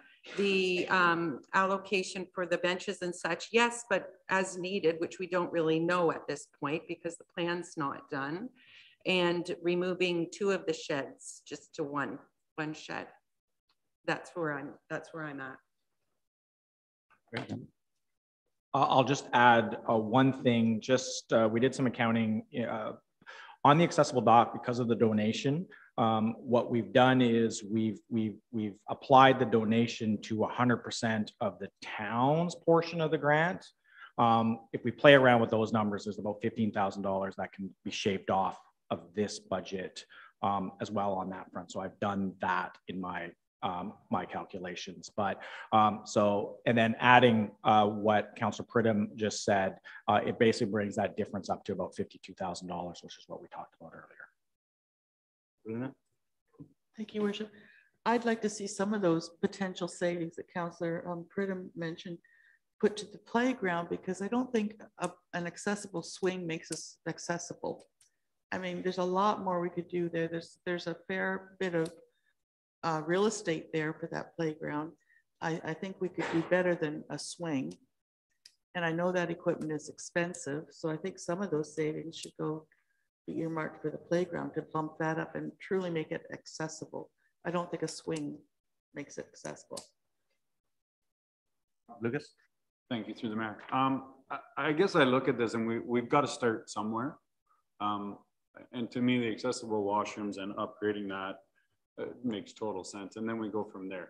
The playground equipment, we have 7.5 years left. So we know in 7.5 years, we're going to have to replace the whole thing. So instead of trying to piecemeal a swing or this, let's stay status quo on that. And that may not be the popular choice, but let's stay status quo on that, knowing that in 7.5 years, we need to revamp the whole playground equipment. We can revisit at that point. The accessible dock, to me, I think is a great opportunity for us. And then considering the donation on top of that, I think we're silly to not pursue that, I guess. So that's kind of my thoughts as far as picking and choosing through there. We can't have everything. So I think instead of trying to have little bits, let's the accessible bathroom, the option 3 to me looks good, and I think it serves our purposes.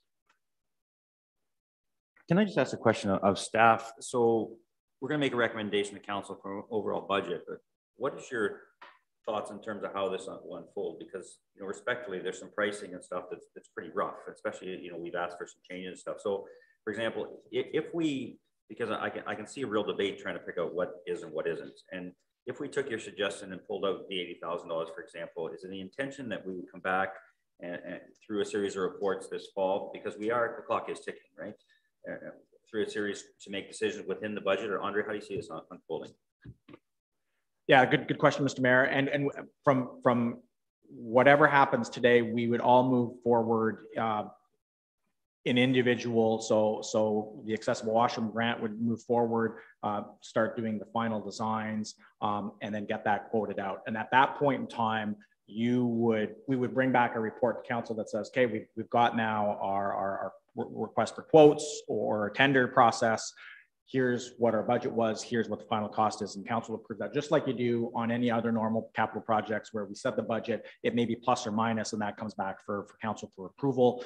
The 2 projects that would go through that process are the washroom and the paving side, because those are both over $50,000. Would come back to council for an approval process from a procurement standpoint. And then everything else would be basically we work within budgets, and it might be plus or minus a minimal amount. Knowing and us watching what that whole entire budget is. And you're absolutely right. These continue to be budgets. Most of them are in pretty good shape, but there is a couple of unknowns when it comes to the washroom and the parking lot, as you know, that might come back a little bit different than where we are. Although we've used estimates from today's dollars and cents than we would normally in a budget process, where it might be a year and a half out before we're doing that work. but again, there will be opportunities. And again, as you'll also see, we're going to bring forward in August kind of a capital summary that shows how our capital projects are trending towards our budgets, et cetera. And that there's always a plus or minus there. So I think we would take the typical process that we do, and we basically let council know that here's the overages we're seeing at some point. Obviously, you have an opportunity to ask us some questions around that or make some different decisions if need be. Okay, because I don't see a consensus at the table, and the reality is the funds need to be spent by the end of March next year, which is the key, which is why we've been pushing for this process, correct? So as we move forward, we certainly, on a couple of these items, the washroom and the parking lot, namely the accessible dock, we're trying to move that forward. We've already, in essence, gotten approval from council to move that ahead in the past. Those are the two that have some work that needs to get started sooner rather than later to get to the finish line. There are other projects that become a little bit easier to do and quicker to procure, like tables and chairs. The playground equipment's fairly, although there's a public works component to that would need to be done kind of, later this summer, need to be known so that they can get that work done in the fall. But those two, absolutely, if we're going to move forward, need some decisions today so that the people planning the work can get that started. Otherwise, we're going to be really tight for that pipeline.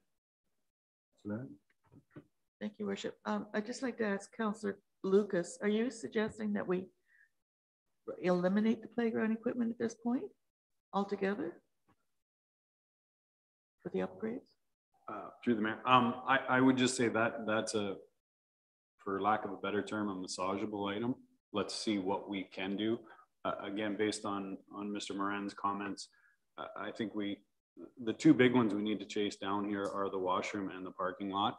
And if all of a sudden we can't do the parking lot, we've got $80,000 there. But yeah, let's move forward with other options. But I think we need to focus and we need to give direction on those top two if that's where we think the priorities are, and see what the situation is. I guess my thought is with the playground, it's something we can. Again, I don't know, but I know it's something we probably call up and say, we need a swing. We're going to change out it's a fairly simple process. So I think that's one of those ones we can give and take, but to get the funding spent, I think we need to prioritize what we feel is the priority. Further comments, Councilor Pridham? Thank you. Yes, I think that the accessible dock could be added to that, because those, the parking lot and the dock are Upper Thames River Conservation Area approvals, right? And that needs to move forward. I would like to see the lawn bowling gutters as a priority. It's their 100th anniversary. They've been, been running along on their own there for all of those years. And I think it would be nice to support them in that and make that facility just a little bit better usage for them. So I would like to see that done. I guess there's a lot of variables here. So I would like to see, I would suggest, and again, if someone wants to support this, that we list the priorities top to bottom, because otherwise I can see if we set numbers to these, we're actually, especially in the washroom, we're asking for some changes here, and respectfully, Grant, there might be some things you don't know, right? We can't expect, our CBO to know everything because it's an old building, right? So I'm just wondering, rather than crafting the motion as this put in terms of dollars, that we do priorities and go from there. Mr. Kibner? So through your worship, I think Councilor, getting to the point where you're starting to spin your tires a bit, and that was exactly what I was going to suggest, was that you just like we do in budget, you go through these one by one, get consensus on what the top priority is, and tell us the budget amount and get consensus on that. And then we will use that to craft the final resolution to help you overcome some of the budget issues. Like something like, the $30,000 for tables, benches, and receptacles, those are all consumables, right? So if we're not on budget, if Grant's thing comes back at $10,000 more, that's one of the last things we can buy because it's easy to get and we can just adjust the budget based on that. So yeah, you're great. You approved $30,000 for those today. We're not going to go run out and buy them today and sacrifice the rest of the budget. Right? If the washroom comes in at 10,000 more, 30,000 more, then maybe that's one of the things that drops off the list or something else does. Like it's all very flexible and malleable. Massageable, I think, is a great word.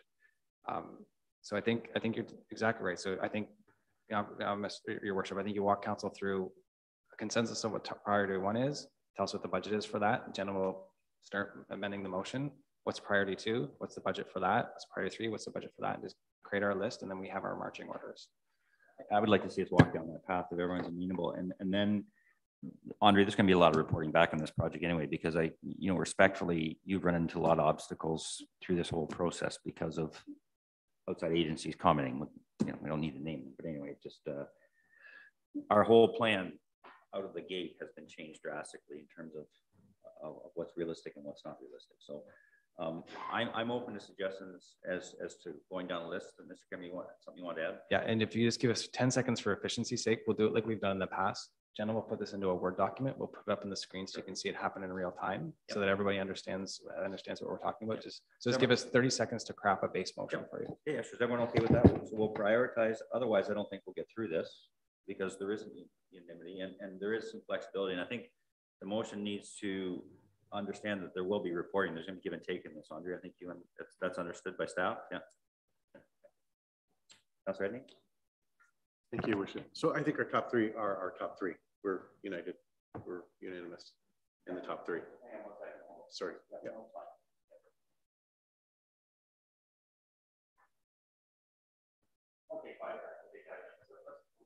Do it. Let's just adjourn for 5 minutes and then we'll revisit this because I think we can get through it fairly quickly. Yeah, that's a great idea.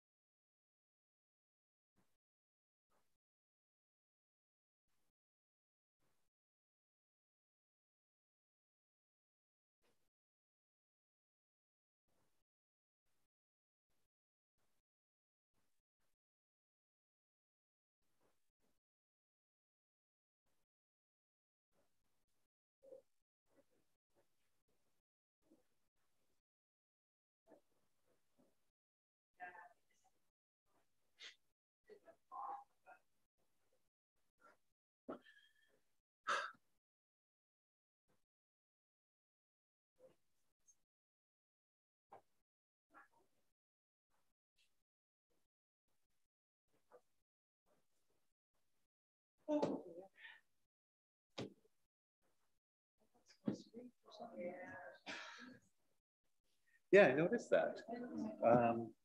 Is the Z still up there? Press the Z. I think you may have just minimized it by accident. Yeah, there it is. Yeah. No, you may have just, you may have reached over to say something and yeah.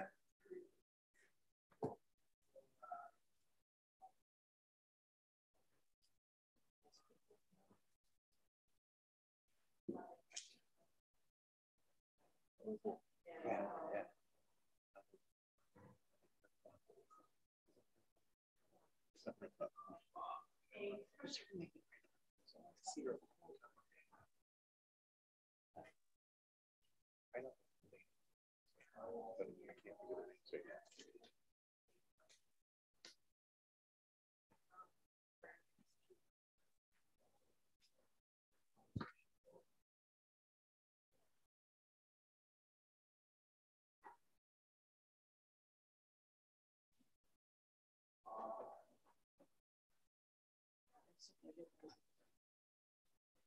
Yeah. I think everything, but yeah.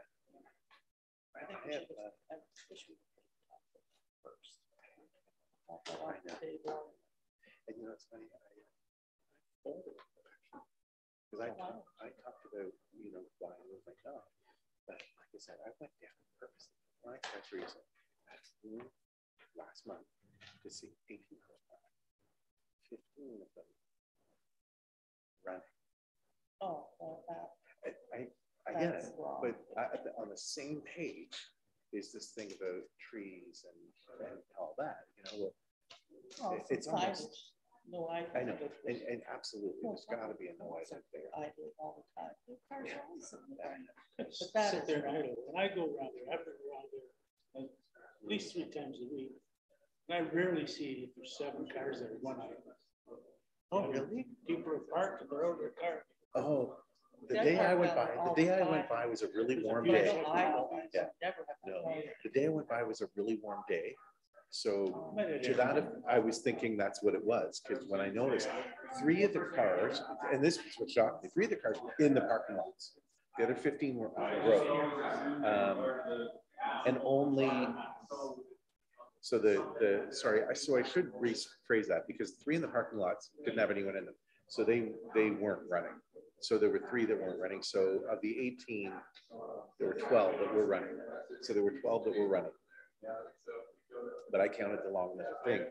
And I was kind of shocked. I was kind of shocked with that many people. I mean, it was warm. Granted, it was warm. But He's down there, like I park. I've always had, normally I've got the dog with me, so I put all the windows down and the breeze just goes. Yeah. I think one of the issues with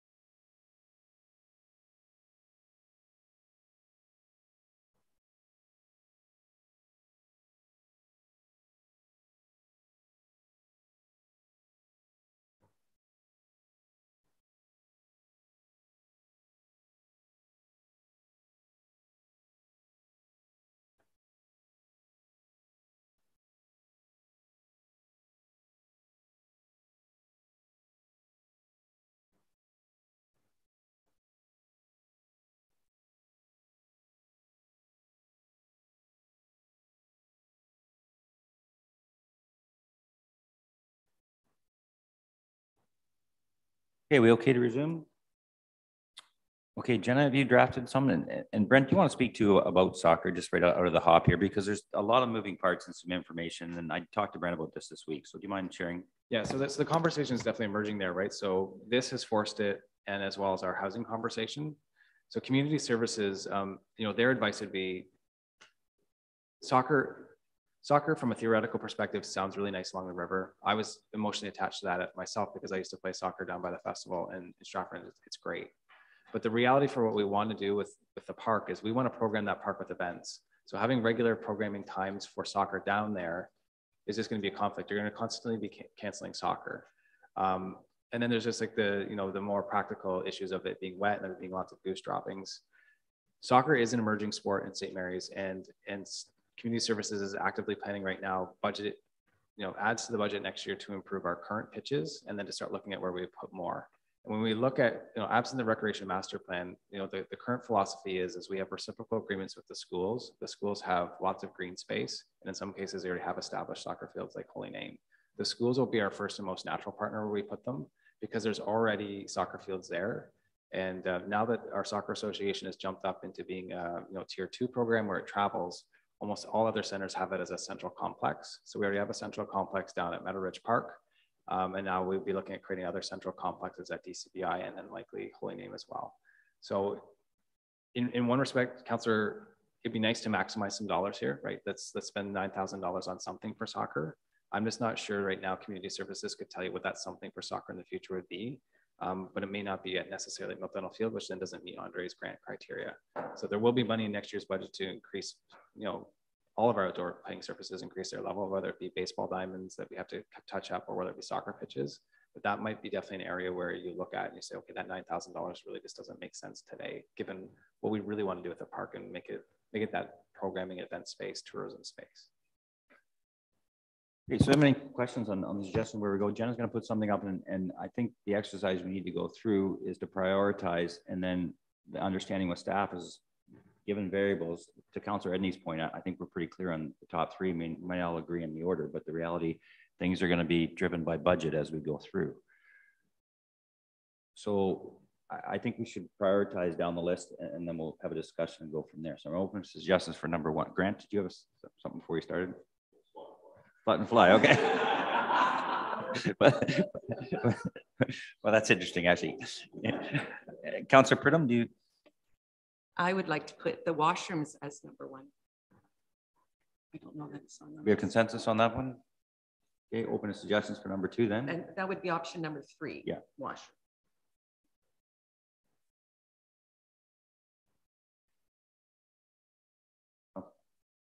Councillor Moon, do you have? Well, further to Brent's comments about soccer, should we just take that out altogether? We can, if that's a consensus. Absolutely.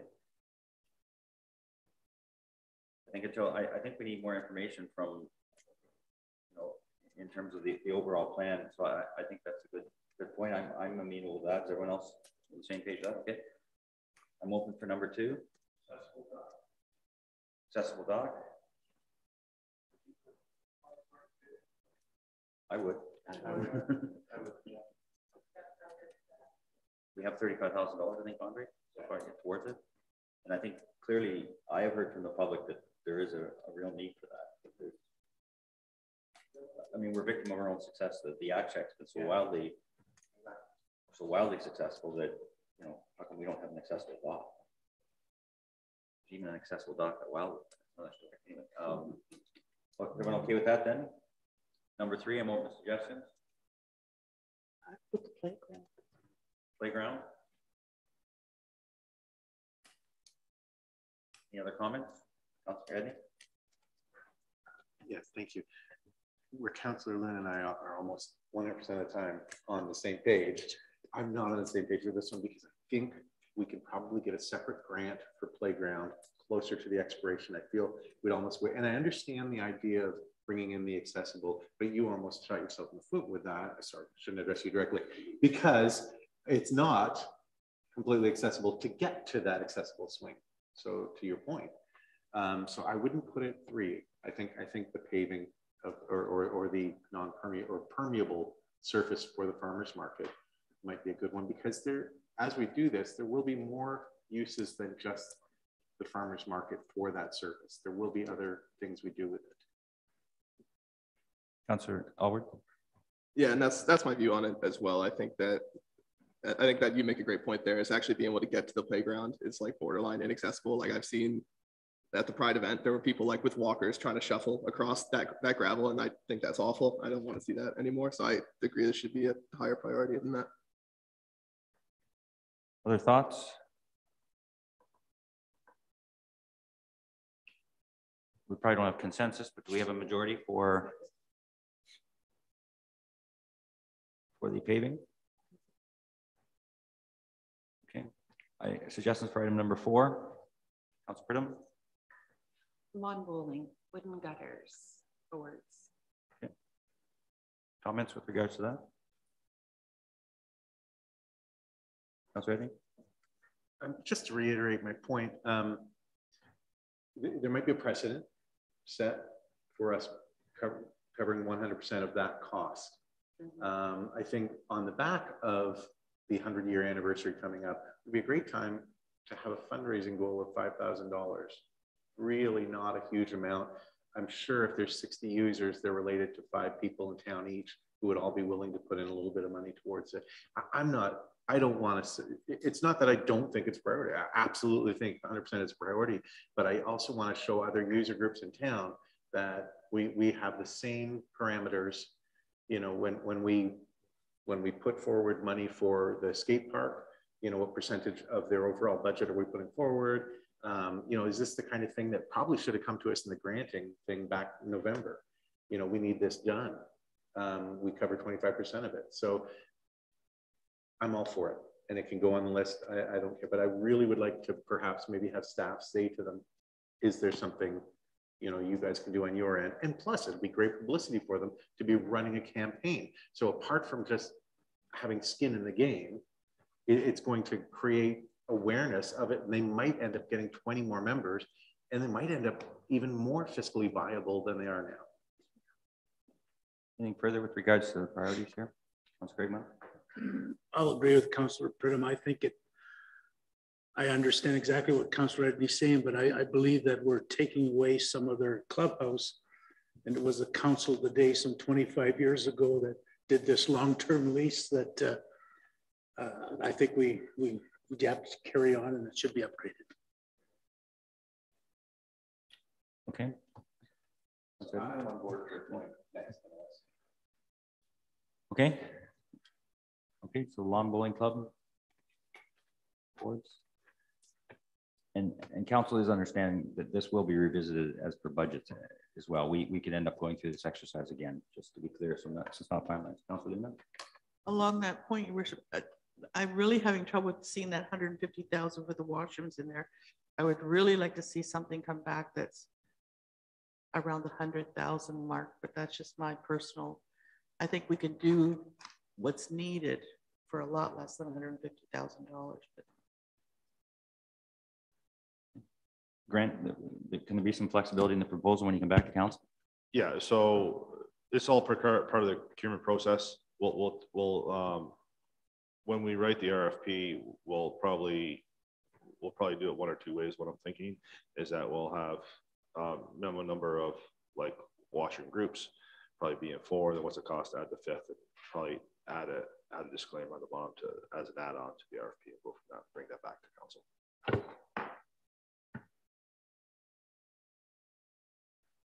Yep.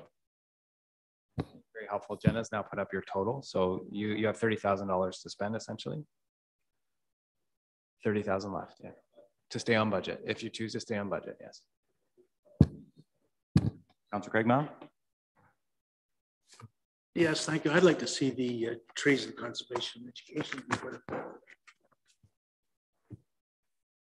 Other thoughts, Councilor Linda? I'm still pushing for the playground. I think that playground needs improvement. The surface of it, those stones are not conducive to children running on them. And I mean, it's not accessible, and it needs to be. If we're paving farmer's market, then something could be made to go into that playground to make it accessible, and a few pieces of whatever. Yeah, can you speak to that, please? There was. Well, yeah, and I feel like I'm not being helpful by explaining this full scope. So wood chips are an accessible surface, to be clear. Like, so just so everybody's aware, like that is, it's not the most accessible surfacing, but it is accessible. And when JED plans to do this, they do plan to pull all the curb away as well. So right now you have to jump over a curb to get in there. So all the curb would be pulled away, wood chip, all the pea stone would be pulled out, and then the wood chips would be put in. So I think the swing set itself is only about $3,000, and we'd install it ourselves with our own labor. So wood chips that end up costing the most, and then there's some labor in there as well. So to Councillor Lucas's point, yes, it is like you are kind of massaging, or you're band-aiding it through for the next 7.5 years.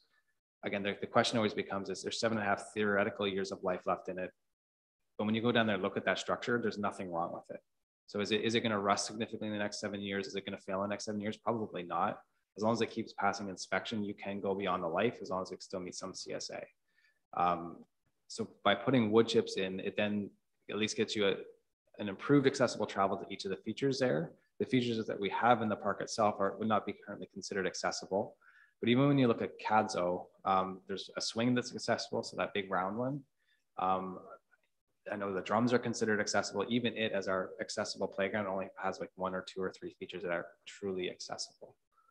So this is to make it to its improved accessibility and to add at least 1 accessible feature so that it kind of gets you through, say, 7.5 years. I'd say probably 10 more years. That's what his plan is. So you would have the ability to get there with no curb, and then you just have to decide whether or not you add in a hard surface pathway or something that to connect it. Okay, so we got trees and playground. Councillor Craig Mah.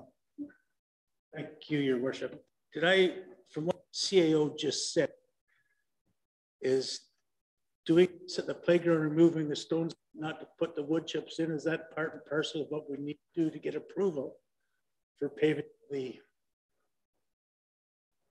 No? Not permanent. Okay, thank you. Okay, thank you. Okay, again, so prioritizing, we have trees or we have the playground. Thoughts, other comments? Councillor. I think we've got a lot of trees down there. We don't have an accessible playground. That's my stand on it. Why are we planting more trees when it's already a natural parkland? And what about children that need accessible playground? Councillor Edney. Thank you, Worship. I'll go playground on that too. And of course, I'll trust in our staff that they will make sure that we're not spending money where we're going to be spending money again in 7 years. Does this create, you know, if in 7 years or 10 years we replace things, but this is 10 years old and this is 25 years old. And so I will trust in our staff, as I always do, to decide what elements, if we're putting any elements apart from the wood chips in. Has something been asked beyond that? The other part of the scope of work is to put in an accessible swing set. Right. But again, so JED's in the process of buying one of those for Kin Park. The material cost actually isn't that much, it's the install cost, and our staff can do the install. So this, essentially what you're doing, what he's priced out here is buying materials and then us doing all of the labor. So you're going to increase your accessibility of the playground, because you're going to put, pea stone really is not an accessible surfacing. So you're going to put a more accessible surfacing in, something that would qualify and meet the test of accessible surfacing. And then you're going to put a feature in that's definitely accessible. So I think you're definitely checking the box. And other thoughts? Councillor Pridham? We could go accessible playground and then tree conservation and education. But I do want it to be noted that the trees planted, as I said before, are something that's going to enhance the park and not take away from our river view and access. That'll be part of the discussion. Yeah. Councillor Owen? I'd say that I'm comfortable with really either. I mean, like, if it's cheaper hypothetically now, because I mean, playground equipment hasn't really gotten cheaper in the last few years. If it'll be cheaper just to do some now and then the rest in 7 to 10 years, I mean, I'm fine with that. I think that in terms of the trees, I think, wasn't it a big priority for the farmer market to have more shade of some sort? Wasn't that something that they had talked about in there? Yeah. So I don't know. I think the trees are a good like 10K, and then I don't know. I can't predict the playground equipment market, but maybe it is fine if we just get a swing on there. Okay, so I see a split here in terms of direction. Councilor Edney? Thank you. I just want to comment further on that. So this is just the first iteration of this. We are going to do quite a bit more as the years go by. And I think that an overall plan from a botanist isn't the right word. What am I looking for? Arborist. An overall plan from an arborist for when we decide to engineer where trees and what go is important. So that having been said, I think that is why I would push it behind the playground, because I think we have a lot more to look at when it comes to engineering nature than putting in an accessible. So I think there's quite a bit more work that needs to be done with the let's plant some trees. So I would prioritize the playground first. Councilor Craig Mount. Thank you. From my perspective, and the reason I've got the trees there is I think the arborist and whatnot that we're going to count is Upper Thames, because we're going to them to ask for all these other things. Right. My view is I want to involve them. Yeah. Further comments? There doesn't seem to be consensus, so I'll entertain a motion for what number 5 would be, then we'll go right to a vote. Councilors. Comment. Are we going to be able to plant trees before March 31st next year? There's a point. We can put in playground equipment before then, but I don't think we can plant trees before then.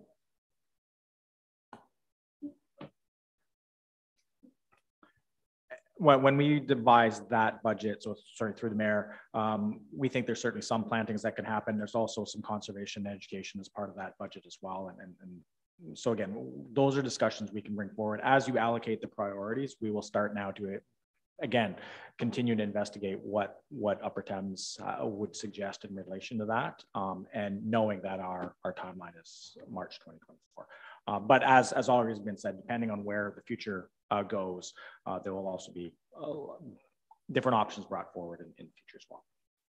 Councilor, Your Worship, are you wanting a motion to see what number 5 would be? I think so. I think that's the only way that's the way we're going to. That's my suggestion to settle this. Yes. I would put forth that number 5 be accessible playground upgrades. Okay. Is there a seconder for that motion? Councilor Edney, discussion.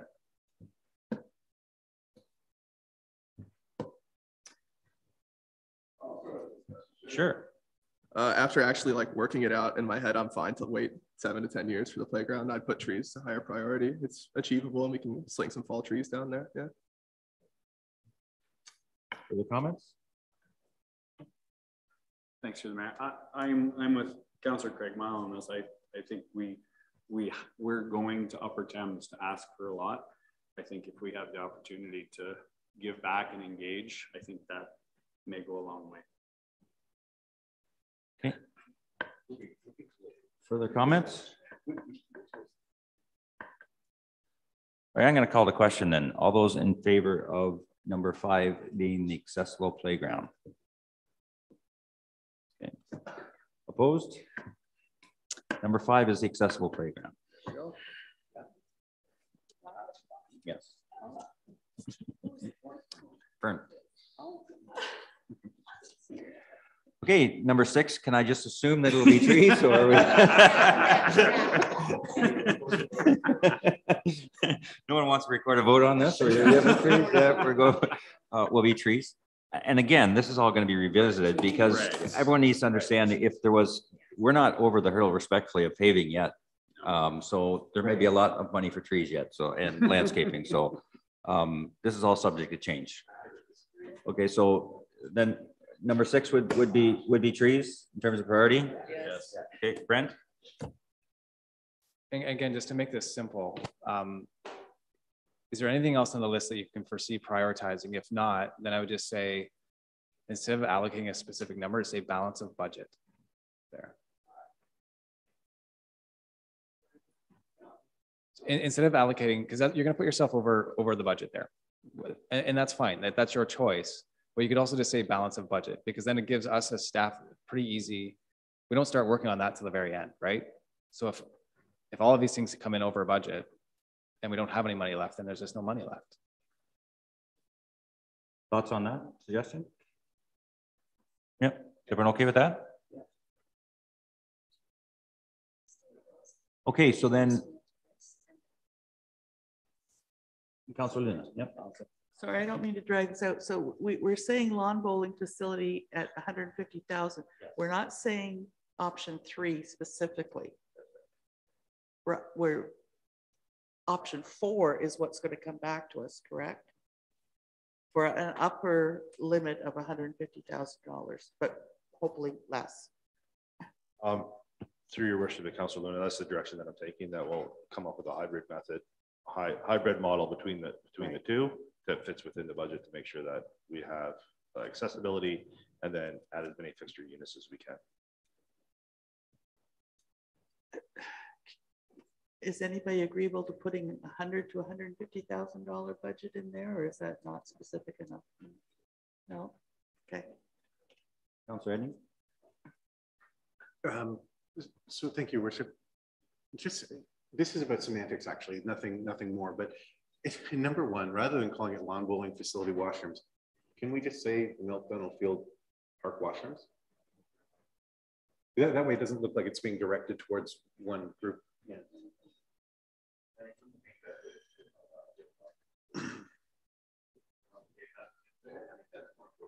Okay.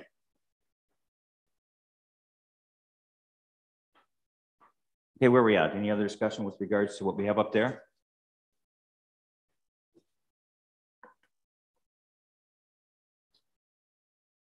So then, if there's nothing further, then I'm going to read the motion on the screen then and see if someone willing to support that COR 42-2023 Milt Donald project report be received, and that the Strategic Priorities Committee recommends to Council that Council direct staff to proceed with the following Milt Donald priority items.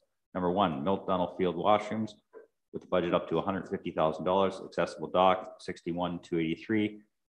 Number 3, farmers market paving $80,000. Number 4, lawn bowling wood and gutter boards $8,000. Number 5, accessible playground upgrades $29,000. Number 6, trees conservation education balance of $333,333. Project budget, which is the amount that we need to spend with regards to the grant to achieve the 75%. The staff consult with the St. Mary's Lawn Bowling Club prior to finalizing design for the washroom upgrades. Okay, someone willing to move that motion? Moved by Councilor Allward, seconded by Councilor Lucas. Discussion.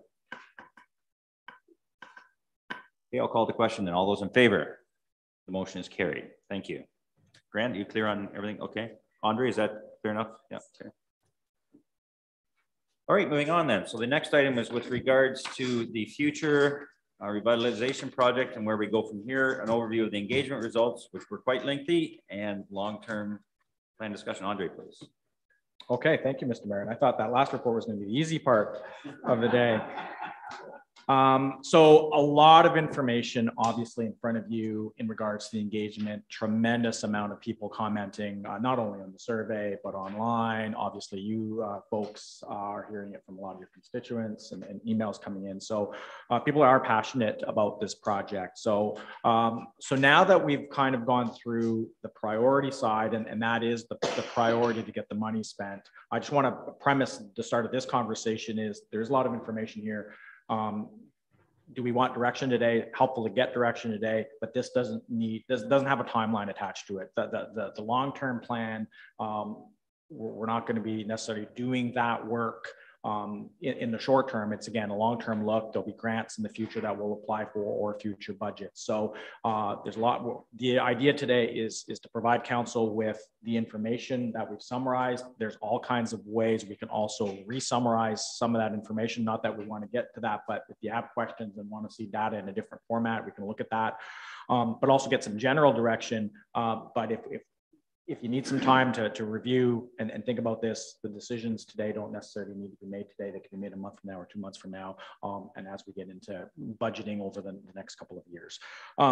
But having said that, a lot of great information in this. Just to kind of give a quick reminder, we launched the survey on May 27th. It ran for 3 weeks until June 16th. We received 1,350 responses, most of those becoming online. There was 19 people that submitted the paper copies of the survey. One point I want to make is the survey had a 66% completion rate, which means people opened the survey, looked at the survey, but didn't necessarily fully complete the survey. That is normal. This rate was a little bit what I'll call lower than in some, but we listed here the downtown service location review as an example had a 69% completion rate, and then the skate park survey had a 79% completion rate. So again, that is fairly normal to see a lot of people open up a survey, go through it, but not necessarily fully respond. Most of our respondents were local, 87% local, 13% were non-res. And again, you'll see we have the data in the summary. At the beginning of the summary, you'll see all the data by age category for age gaps, the people that filled out the survey as well. So going through the report, and this is where you can share a screen, Jenna, if you want. I think it's just easier for people to see some of the information on here. And again, all I'm going to do is kind of just regurgitate a few of the main points and some of the summarized information we did. I'm not going to go through the 66 odd pages of the comments that council would have had in front of them for the report. But the first main question was, what type of activities, amenities do you enjoy at Milt Dental Field? And this was important for us to gauge kind of what we're seeing, how people are using the park and the facilities today. And as you can see from that chart, the walking trails, the farmers market, and the attending events were quoted as the most popular, whereby lawn bowling, baseball, and other is the items that people chose the least amount. And you're going to start to see that as soon as you get down into the more narrow or more specific activities, like the sporting facilities, sporting items, those type of items are getting a lot more specific use and not necessarily broad-based use, whereby the nature of the walking, the more just outdoor enjoyment is certainly trending both on how people use the park today and also how they want to see or use the park in the future. Those are kind of what we're seeing in some of the results as we go through there. On the other category at the far right, some of the things we heard, 32 people said drive the park, the ring road, driving around the ring road. 10 people enjoyed surrounding relaxation, enjoy the surroundings. 9 or so was group gatherings, and then it kind of falls off significantly from there. It's just some general comments which are in our report. So next slide, Jenna. The next one was around the concepts. And again, our idea here was we would develop the concept to kind of generate that discussion with some different amenities, some different feel, and wanted to kind of get a sense on what resonated with those concepts. And you can see very, very close results when we look at this. When you look at the chart, there was 408 respondents that liked overall concept A, 395 that liked overall concept B. And then we listed in here the blanks because it was important to do so, but 470 people left that blank and then we had people that left it blank, but also added a comment. So when we asked the question, we asked and why. So we wanted to kind of understand why they like one concept or another. So 76 folks that left it blank, their answer to the comment was, we don't like neither option. So that's why we listed those 76 in here as well, just for council to see that as we move through. You can see the age groups there. Didn't find a resonating number one way or the other when you looked at the age groups. I mean, you can see some areas where you see a trend, but overall it was fairly consistent around those answers. And then the other comment I wanted to make is when you look at the comments, and there's a lot of comments, 325 comments in relation to concept A, and then another 322 comments in relation to concept B. A lot of good information in there. So certainly, I assume all councils looked at a lot of the comments and why. There wasn't a lot of consistent things we can pull out in generalities, other than to say that concept A People like kind of the amenities was more for all ages, and they like the sports kind of concept through it. And then concept B, as expected, was those that really just like the quiet nature, that's kind of green space, and like the idea of the gardens and a bunch of comments around, we like that baseball is no longer on here because it's not needed in that area of the park, is kind of what we heard from a lot of the people that were on concept B. But overall, no conclusion in this regard other than to say there is a mix of opinions on what people want and do at that park, which again, important for us to know. That's this is what's going to make this obviously difficult as we move forward. How do you please everyone? Because everybody seems to have different ideas and opinions on what they want that facility to be used for at different times of the year. So that's kind of where you look at question 5, and question 6 was part of question 5, which was why and explain, and those were, you'll see all those comments, and we've summarized those comments in those pages. Kind of, we've tried to identify them in groups, put them in groups for you to know, to see what that information is saying. Next slide, Jenna. Number 7 is probably one of the most important, and again, a lot of information in regards to this part of the questions. And this is where we were looking at opposite than what you use the park for now. In essence, what do you want to use the park for in the future? And I'll just kind of summarize that. As I said earlier, the areas like basketball, baseball showed fairly neutral results. So again, those are very specific items. Same with the band shell and the event guarding, the bistro seating. Again, those results show relatively neutral pieces. And sorry, I should explain the chart. The way we asked the question was rank these on very important, which is the orange, important is the light blue, neutral being purple, unimportant being the darker red or orange, and then very unimportant being the darker blue or green, depending on how you see that color there. So again, the ones I just mentioned, basketball, baseball, band shell, event garden, showed fairly neutral in regards to that. On the other side, those areas where we found that over 70% of respondents either had them ranked as a very important or important were more of those items that were kind of the nature side. So the tree canopy, the river viewing areas, the pedestrian trails, the washroom, which we've talked about, the youth side of the playground being an important one, the picnic areas, and the accessible dock. So that is where we've seen a lot of positives, whereby the very important and the important really outranked the either neutral or not important.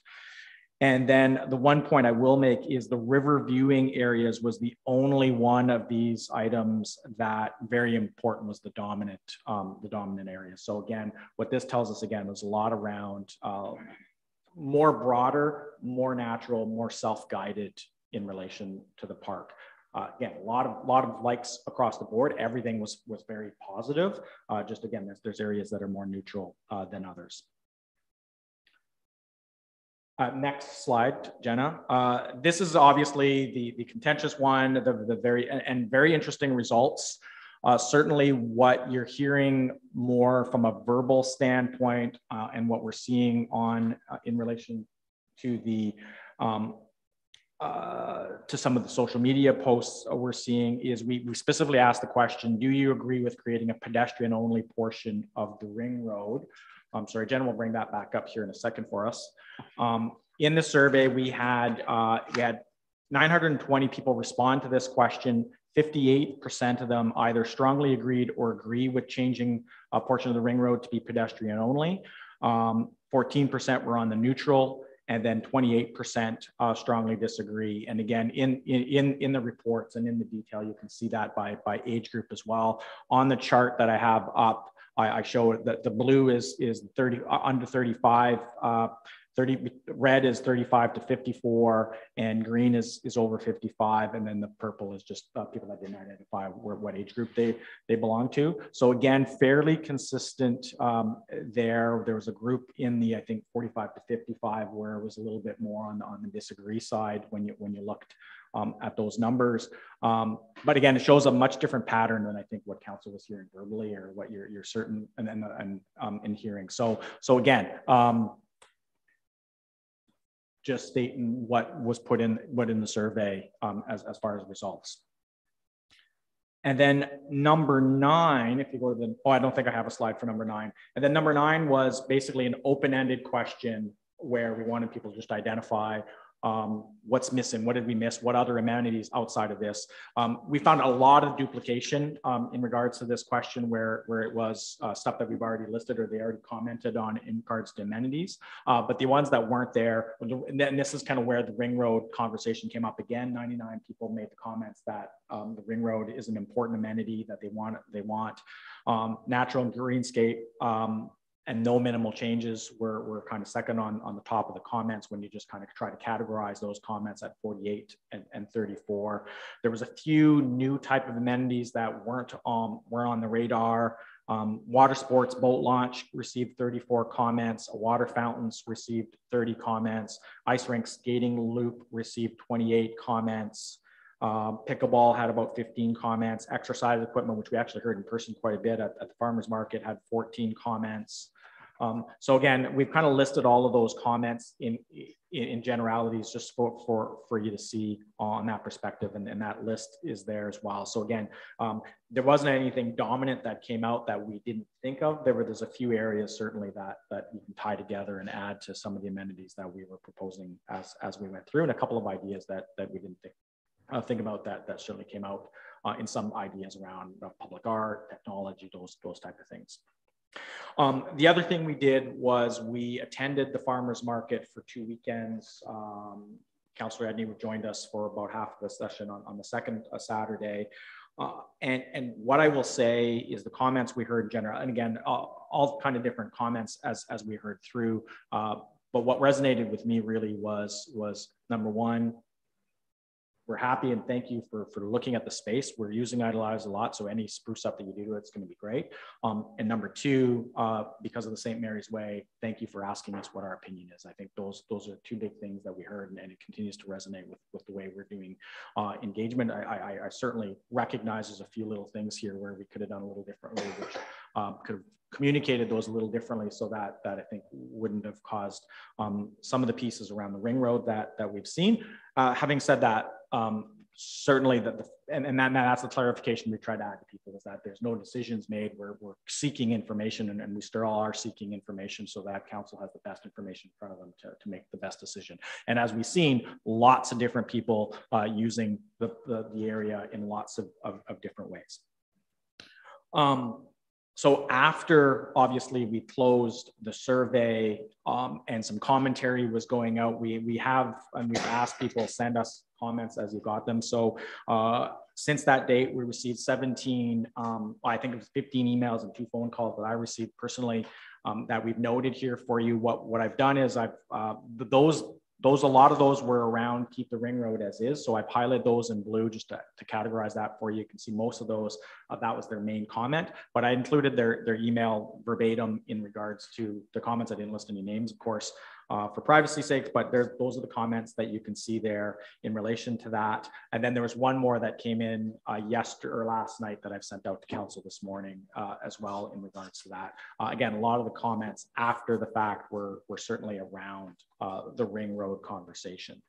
So that's at a very high level, kind of what we received in regards to the survey results, and the engagement side of things. A lot of information there. We've tried to summarize it best we can to make it fairly easy to go through, but it is still 60 some odd pages of information. So certainly happy to try to answer any of those questions. I've got Brett and Kelly on the line as well that certainly have gone through a lot of that data, so can help out if there's any questions from there. But next steps, so and our CAO explained it a little bit earlier, we see the next step, the best next step, because number 1, a lot of interest in this project, makes a lot of sense to revamp. We've got some great information in front of us. Next step presumably is if there's any general direction around the priorities we should concentrate on, or decisions around, say, the ring road. If the reality is we're not going to move forward with that as an option, then let's not even put it on the table, and let's put together concepts for final design that don't include that option. If it is still an option we want to at least put on the table, then we will kind of go forward with 3 or 4 different designs based on what we've seen, based on what we've heard, and over the next few months put together those new options for council to consider. We could then, if deemed appropriate, we can go out for more engagement and basically have comments on those ones before we come back for basically a rubber stamp final design that then we can take to grants, et cetera, or future capital budgets over the next 5 or so years to make further improvements as we move forward. So that's how we see probably the best next step moving forward, because there is such a wide gap in interest, and also based on the information we have, probably before our original intent was to come back with 1 or 2. Now it probably makes sense to probably come back with 3 or 4 different concepts. But I'll kind of open that floor up now for discussion. Okay, thank you. I mean, everyone, I see hands going up, and because me included, I have received numerous phone calls and emails and so forth. I do want to focus council's attention too on the questions that staff have asked of us on page 33 with regards to where we're going from here. But we'll open up to general comments and questions and then go for there. I mean, the survey certainly had a lot of diverse comments. I don't know if anyone read through them all or not, but some of the, everything from moving the library to more places to smoke. Some of them are quite interesting, actually. Councillor Craig Mile, had your hand up first. Thank you, Your Worship. I think it was back in April, the design team and the consultant came to council, showed us these options. And I guess one of my first comments was, in these options, was the ring road. And I explained for all the reasons that if you've read the comments, exactly all of them. I think I said, I would be very disappointed if something was going on down at the flats that removed the ring road. And then I believe Councillor Pridham jumped right in and was very agreeable. And my position has not changed a day. I do not want to see that ring road taken out. If you ever take it out with Upper Thames, you'll never get anything back, and you'll get more flooding every year. Vinny? And to Councillor Craig Mount's point, I'm also in support of the ring road, which is a little bit different than what I had originally said. And here's why. If we go back to the slide, if we can, about what our community thinks about the ring road, I think you got to unpack that a little bit. We don't have to get rid of the ring road, but you'll notice that if this went to a vote, we'd be getting rid of the ring road. So I want everyone to be aware of that, because it's nice to sit and stew in your own beliefs. But when you look at the numbers, and you can look at the way the numbers are broken down demographically, they're almost identical. So it's not, you can't say it's an age-only thing, but demographically, they sit at about the same thing. But, so I'm not saying get rid of the ring road. What I'm saying is we have not opened up the option of exploring the idea that the ring road is only a ring road when we need it to be a ring road. So we don't get rid of it, but we look at things like it is not open to vehicles during specific, I know it seems like a confusing concept. I can see the perplex. I don't want to get rid of the ring road. I think it's a unique way to create a park. Most parks you drive into and you have to walk to the far end of. This, we have 2, if not in the plan, maybe 3 or 4 parking lots. Maybe it does become accessible only on foot, certain times of the day, certain events, certain things. But I think that is the third option that no one thought to bring to the table, is that we keep it, but we utilize it in the way you would close a street for events, that type of thing. We're not getting rid of it. We're just simply reimagining it. Councillor Alward. I was actually kind of shocked by the results of the survey, especially with regards to the ring road. I'm not sure if it's like a vocal minority kind of thing or what, but genuinely all of the comments that I got, and anybody who bothered to come and tell me about this at work, were like, do not get rid of the ring road. Whatever you do, don't get rid of the ring road. And I was like, all right, I guess we'll see what happens. So I was very concerned and kind of confused to see that that wasn't necessarily the stance of the public on the survey. However, I think that if we didn't, or like, sorry, if we did change the ring road, the amount of people we would have be totally ecstatic about it versus the amount of people that would be furious would be far outweighed than if we just did some of our changes and we kept the ring road as it is. To me, that feels safer and would honestly probably please and serve the needs of the community in a way that is effective. That's just my opinion. Councilor Luna. Thank you, Worship. With all due respect to the committee and staff and everybody that was involved with this, I do think the survey was very biased in favor of eliminating the ring road because both concepts had the ring road eliminated. And I think if we had had A being a ring road and B being no ring road, all of these results would have been totally different. I really think I don't think we got a true picture in regards to the ring road concept. And I am totally in favor of keeping the ring road. Councilor Brennan. Thank you, Your Worship. My comments would be similar to Councillor Luna's. That one question where it says a portion of the ring road closed for pedestrians only, and that survey result that we've got, I believe that people would like to see, in addition to the ring road, a dedicated walking path, but not to remove the ring road. That question, when I ask people if they've done the survey, if they've approached me and they say, you know, I didn't realize you were considering closing the ring road, they'd done the survey. Yeah, they'd seen the plans, but the plans weren't identified that closure to the point where it was noticeable. And when that question could be interpreted in a different way. And I think that it would be lovely to have the ring road and a pedestrian walking path. So yes, creating a path. So that's my interpretation of that answer. I don't believe it's an accurate reflection. I support the ring road. Further comments? So I've received a lot of feedback, and I would agree with a lot of Councilor Luna's comments. The reality is the survey didn't go out and say, what do you want Milt Donald Field to become? The reality went out, the survey went out and said, here's two concepts, what do you think?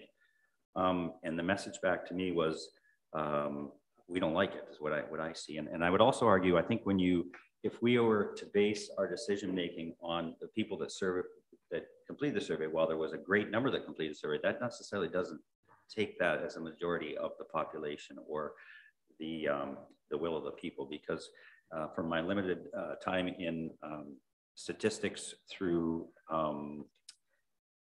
my time in university, it was 1,500 that was a significant amount. 1,540 was a significant amount, if I remember correctly. 1,539, I think the prof said, to get an accurate feeling of the public. That being said, with a population of near 8,000, that's an incredible amount. So to say that, you know, the will of the people is get rid of the ring road, I think is a ridiculous statement. That's just my opinion. I think that the ring road and Milt Donald Field is iconic to the town. While I can see that sometimes, you know, perhaps for certain events, one of the things that has become clear to me is that I have heard from service clubs and other people is that the openness of the space creates a lot of flexibility they can't find in other places. And the recent example being the car show that the Lions put on. The reality is they don't get that anywhere else, right? They have to dodge different things as well. You know, the remnants of the fair that the Kinsmen put on, or other events. So we're trying to encourage other events there. I think part of our focus needs to be strengthening our focus on the openness of the space and the flexibility, because in my understanding and talking to other people, you don't get that in a lot of places. Part of the exercise, I think, was to strengthen, as we had in our strategic plan, the use of the waterfront. And I mean, we've got everything. And I will point out Concept C, Lorna Parkinson, who actually took the time to show up today, submitted a drawing. And I think these are the type of things that are important for us to see and to chew on. So in terms of going forward, I think that we need to re-engage the public with some ideas. To Councillor Craig Miles' point, I think any alteration of the ring road, I think that would be very dangerous, because we're learning. When we started this process, I thought we could do a lot more the reality is what we're going to be able to do down there. It is in a floodplain. There are a lot of restrictions. We went through the process where we prioritized what we saw today. The other reality is that as a result of this exercise, anything we do will be long-term vision. We have a lot of big projects ahead of us. The town does. You know, we have a building across the street that we've decided to save and repurpose. We need to spend some money in the library. I can go through the list of our 15-year priorities. So this will be grant-driven in the future. What staff's trying to achieve is to have something that, with no disrespect, that we're trying to do better, is have something on the shelf, because the town has not been good at that. And I think the purpose of this exercise, I think it's been very positive. I think the survey is very positive as well. I don't mean to be negative, because we did have some very creative and interesting ideas. The reality is that we're trying to drive through something, a long-term vision. And one of our long-term strategic priorities was to get more use of the waterfront, and people love it. And I think, you know, things like the Yak Shack have been incredibly successful. Kudos to staff for that initiative. And we want to try and enhance those small initiatives. So I see us going forward. I do not see changing the ring road simply because of a lot of things like the winter lights and activities. I do think, though, that council really does need to look at some of the ideas and initiatives that have come out of, and some of the suggestions as well as to what we want to include going forward. And I think we can do that with further engagement of the public. I think it was a very positive idea. I love to see the guys down in, you know, like the staff down at the farmers market. I think that was a positive, but I think that it's, to me, it's like the Green Bridge was one of the reasons I'm here. Is the ring road is iconic, and I don't think we mess with it. So that's just where I'm at. So that's where I'm at on that. Number two, you know, we had a discussion today, which is quite helpful, about the soccer fields, for example. You know, the information is changing all the time. So I think that the big thing is we also need to build in some flexibility and have some low-hanging fruit of things we can change, and whether it be widening the ring road, whether we looking at parking, how we use the park to attract things. But I'm hearing again and again, you know, I like the picnic areas, I like the ring road, you know, and I like the flexibility of the park, which is something I don't think that I understood clearly before we started this exercise. So I think this exercise has been very positive, sometimes painful, but positive. Councillor Luna.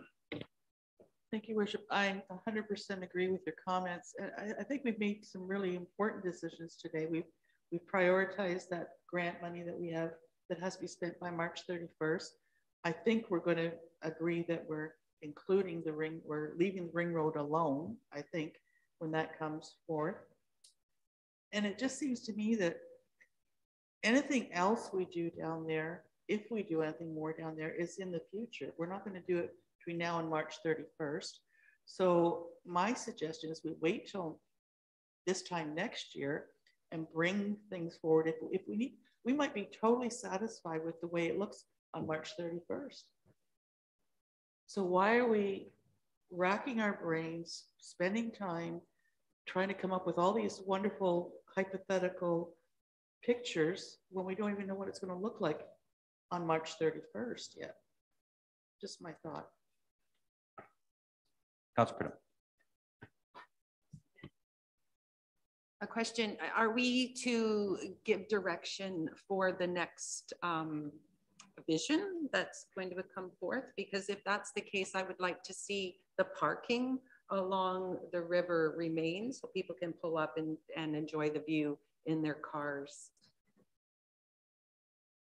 First direction, I mean, that's part of it. That's up to this group to decide where we want to go with things. I mean, we have grant money. There is suggestions about revising some of the, we have a lot of comments. I mean, some of them, clearly we're not going to create more smoking areas in a park, for example, but we have comments and things that we can act on. And I guess, Andre, do you want to speak to that about your work with the consultant so far? Do you mind just to give sort of your vision in the staff report where things go? Through the mayor, yeah, and again, I reiterate a lot of comments. Certainly, point of any consultation is to, again, get that engagement, and people definitely are engaged one way or the other on this project, and that's the important takeaway here. So as we move forward, and again, if there's decision points where we don't want to move forward with and don't want to waste energy on, then that's definitely make those type of decisions. Everything else, there's a lot of commentary, a lot of information. And as we go through, there's a couple of ways we can move forward, but we do have a consultant that can help us kind of put those designs and their expertise into some other designs based now on better and more proper information. So we can kind of try to digest a lot of that information we have and give some examples.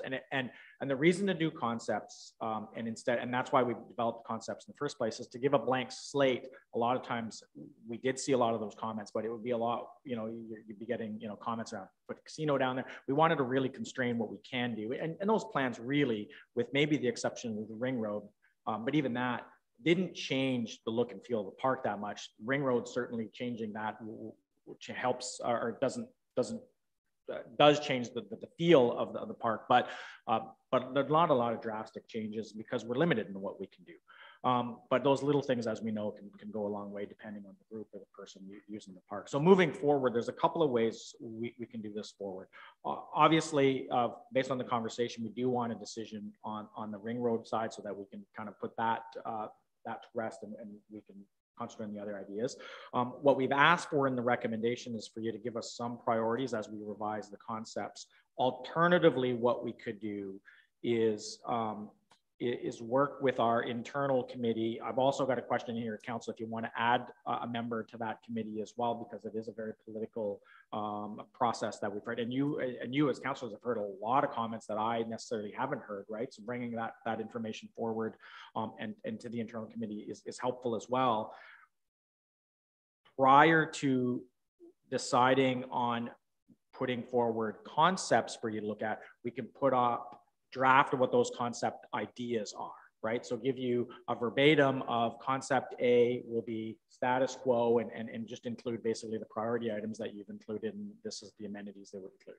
Concept B, we will include these type of amenities. Concept 3 maybe is a different type of amenities and different look and feel. And then council can review those from a verbal standpoint before we actually put pen to paper and make drawings. That's where the cost is. And we do have our consultants hired to basically do 1 or 2 more drawings up for us. If we go to 3 or 4, there might be an extra little bit of cost that we need to do in regards to those drawings. But again, it's better to get it right than it is to save a few dollars on that side. So a couple of ways we can go, and happy to bring back a further report if you need some time to digest some of this information. Like I said, there's a lot there. Councillor Luna. Thank you, Worship. I really don't think I'm in favor of spending any more money on this project at this point. I don't think we need to be engaging the consultant any further, spending more money on it, spending more staff time on it, when again, we have other projects, 14 Church Street for one, that could use those resources much more profitably at this point. Again, I think if once we see March 31st next year, what it looks like, then we can revitalize the committee and the consultant if we need to. But at this point, I just don't see spending any more money on this whole concept right now, other than what we've talked about today. Okay, other thoughts from council? Councillor Craigmont. Thank you, Worship. I'm kind of with Councillor Luna on her discussions, because one of my big concerns is I understand the mayor called it iconic park, but how are we going to keep the park for future generations? I honestly believe if staff is doing any work, really investing, is there anything we can do along the shoreline there to prevent the erosion from years to just keep taking when we have taking? Because there possibility might be something we could do which might change everything down for a few generations. So I think that's really important. How do we save the park from erosion over the next 20 years? Okay, thank you. Further comments? Councillor, yeah. Just have a question about the consultant that's been engaged. Is there already money that's been paid to him for a final submission? So through the mayor, so when we brought the RFP forward last February, March, we approved, it was about a $30,000 touch. Basically 2/3 to 3/4 of that has been spent in the work that's been done. We'd have to go back and develop what we can do. He's been really good, be flexible with us in regards to the project and the timing and the scope of work.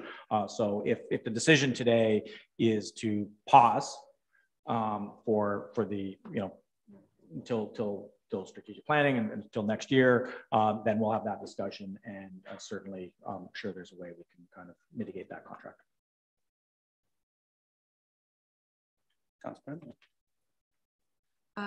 To Councillor Craig Miles' point, I agree that the shoreline is really important, and that should be something that we look at maintaining or preserving.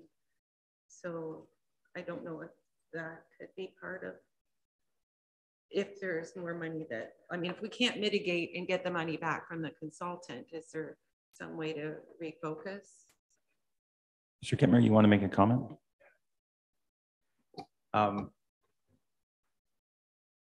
Fundamentally, I generally don't like projects that is we spend money on and we hang out there, right? So if we stop all work today, we're going to have spent $30,000 or $40,000 on this consultant, and we're not going to have completed it. I think if we back ourselves up, this project always had one of two paths to take. We have like strategic purpose on it, and we could have accomplished that strategic purpose in two ways: like new big splashy amenities, which I think you saw more in the concepts, or the park's pretty good as it is. Let's mop and glow and make it a little bit better based on what the public wants. And I'm already hearing conversation here from council saying, let's leave it, but this would make it a little bit better. Let's leave it, and this would make it a little bit better. Those are the types of things that I think you're already settled on that. I think you're settled on option 2 now. It's a pretty good park already, and these small little changes will make it just a little bit better. We still want to have that in a final plan to show people, because we still want to have that final plan that shoreline erosion is doable, but is extremely expensive. But if we have a concept saying that council has blessed this is council's future vision on it, and it will help us leverage grants in the future. So I still think it's very important to come up with a final concept and a final master plan. You're just now talking about a different type of project. You're not talking about adding band shells. You're not talking about adding these big things anymore. You're saying this park is great. We want it to be open space. We want it to be more spontaneous use. And we don't need these big things. But look at parking along the ring road. Look at always connecting the walking trails, a pedestrian only portion of that ring road. I've heard that today, and that's set up. Talk to us about what shoreline erosion could look like. If you look back at page 27, some very easy direction for us as staff, then look at all the passive other uses that have been recommended here and try and integrate those. And you don't have to be as specific. So the public has clearly told us that they'd love to see some more picnic areas, increased tree canopy, like enhanced lighting. Like try and find a way to integrate all those more passive things that don't fundamentally change the park, right? Like that's really easy direction to give us and to give to your committee that now goes and sits. It's to, I think Councillor Albert said it almost perfectly. It probably serves the community. It's probably what the public really wants now that we understand this, and it keeps most of it in place. I think probably if you make all those changes as of March 31st, the public will think this project's over and they'll say, holy crap, you did a really good job, right? But if you make some of these other enhancements over time, the park becomes even better and better and better. And it fits with what we heard through this public consult of basically, don't touch it, it's an icon. Yeah, and I think, not to put any words in about what Mr. Moran said as well, is he's looking for that feedback about the erosion and these type of things. That was the purpose of the exercise, because these are all items that staff can then approach Upper Thames and the agencies and say, okay, here's what we heard from council, where this part goes in the future. Because the reality is that, I would tend to agree with Mr. Kittmer. We do need to have some sort of plan on the shelf, because down the road, if something comes along and say, look, this was our vision, because erosion, for example, in grants, in my experience, the first thing you're gonna say, well, have you looked into it or done anything? We say, yeah, we did this study and concept. And one of our counselors identified that as sort of the #1 priority, that erosion. So we have this plan, and our consultants looked at it and said, we can tentatively, if we put stones here, whatever, boom, you can go ahead with the grant. If you don't have that on the shelf, is my past experience, then you have to start spending those right from day one. So that I would agree that the process, it's worthwhile going forward. But the reality is that we need to discuss with our staff what are the priorities, and one of them I'm hearing is erosion. And I saw everyone said, and then we talked about trees, and everyone said, yeah, trees are important. We talked about parking. They're all simple lists of things. Can I be really bold? Yeah, sure. Can I just start creating your list for you? Absolutely. I want to get through this. You must be hungry, are you? No, I just. No, it's staff's job sometimes to be bold, and staff were bold in presenting the first concepts, and now we've heard very clearly. And I think just to help guide you along, I can look at this sometimes people function better seeing something and working from that rather than starting from ground zero. So how about I give you something to look at and you can just start striking things off the list. Can we not share so people don't make fun of my typing skills?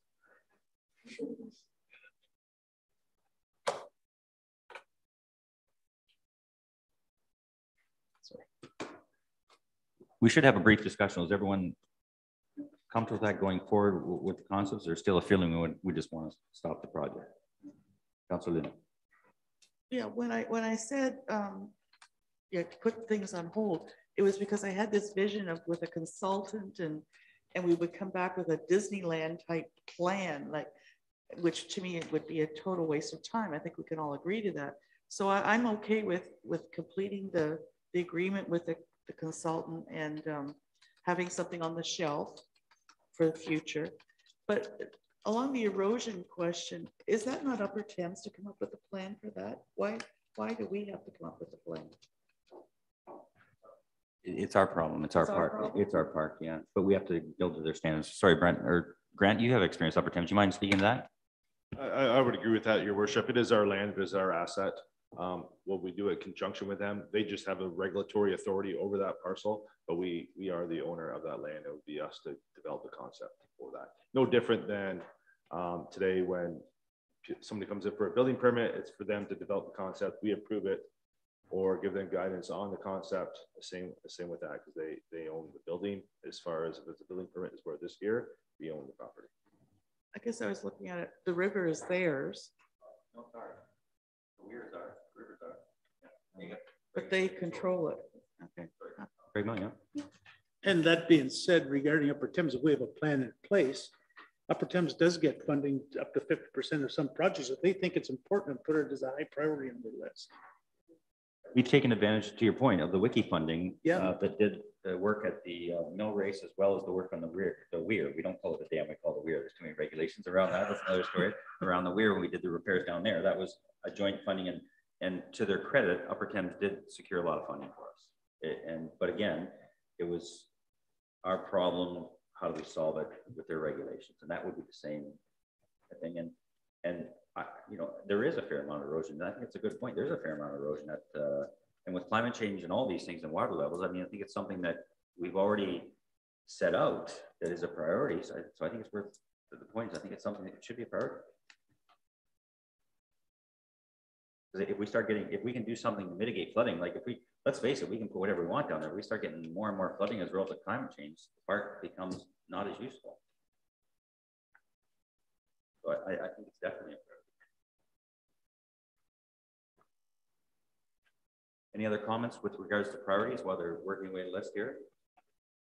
I did hear like soft lighting in the park, not bold lighting, but soft lighting for evening use. Could I just get a clarification of parking? Because I have my parking spot down there. It's a little dirt kind of under the willow tree. So we're not talking about parking like paved parking spots, are we? What do you mean by parking? When you can park there anywhere you want. I was saying I don't want to eliminate the parking because we were talking about the road elimination or keeping the road. Oh, we'll keep the road, but we'll also keep the parking. Now, if that changes to be like an angle parking or some other, you know, that would be, I think, something we could look at. And also adding a walking trail inside on the riverside or the other side, wherever, but a dedicated pedestrian space that is safe for pedestrians, and also the road and also the parking. I want it all. I want it all. Okay, anything else in terms of priorities? Councilor Craigmont? I'm just, again, I've asked this question before, and I never know what the answer is I get, but we're spending all this money on the washrooms and whatnot. What about lighting, cameras, trying to deter vandalism, things like this? That's an ongoing discussion with staff, Grant. Well, just throw it on the list. So we did talk about it. We did talk about, so there is some challenges with cameras. both on the back end and the front end, as far as what can they see, what can they not see, how we store the information. There's a bunch of complexities with that. And typically we can't put cameras in as a last resort. We like to try with the locking system, the self-locking system, and see if that helps with some of the vandalism that we have within the space, and we go from there. Jenna, do you have something to put up for us here?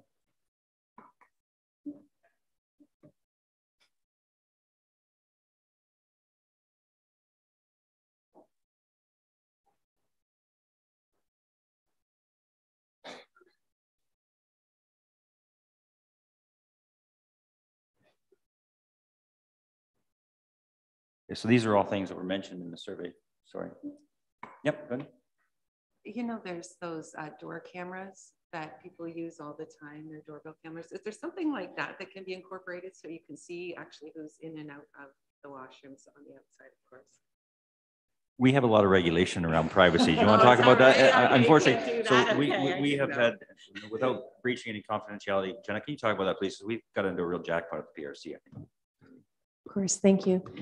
Through your worship to Councillor Pridham, anytime you consider surveillance, we have to take into consideration the requirements of the Municipal Freedom of Information and Protection of Privacy Act. If we're going to bring in surveillance, we need to have a reason. And so it's not just monitoring, it's because we have statistics that show that there have been concerns. If we do that, we have to go out to public engagement based on our video surveillance policy and ensure that the public has an opportunity to comment on that. If we do receive support and there are no large concerns that come forward, then we bring it forward to council to consider. And we have to ensure that signage is posted anywhere that surveillance is coming in, because we are taking screenshots of individuals' face, their personal identity, and we are to protect that. So there is a lengthy process to go through before we get that included.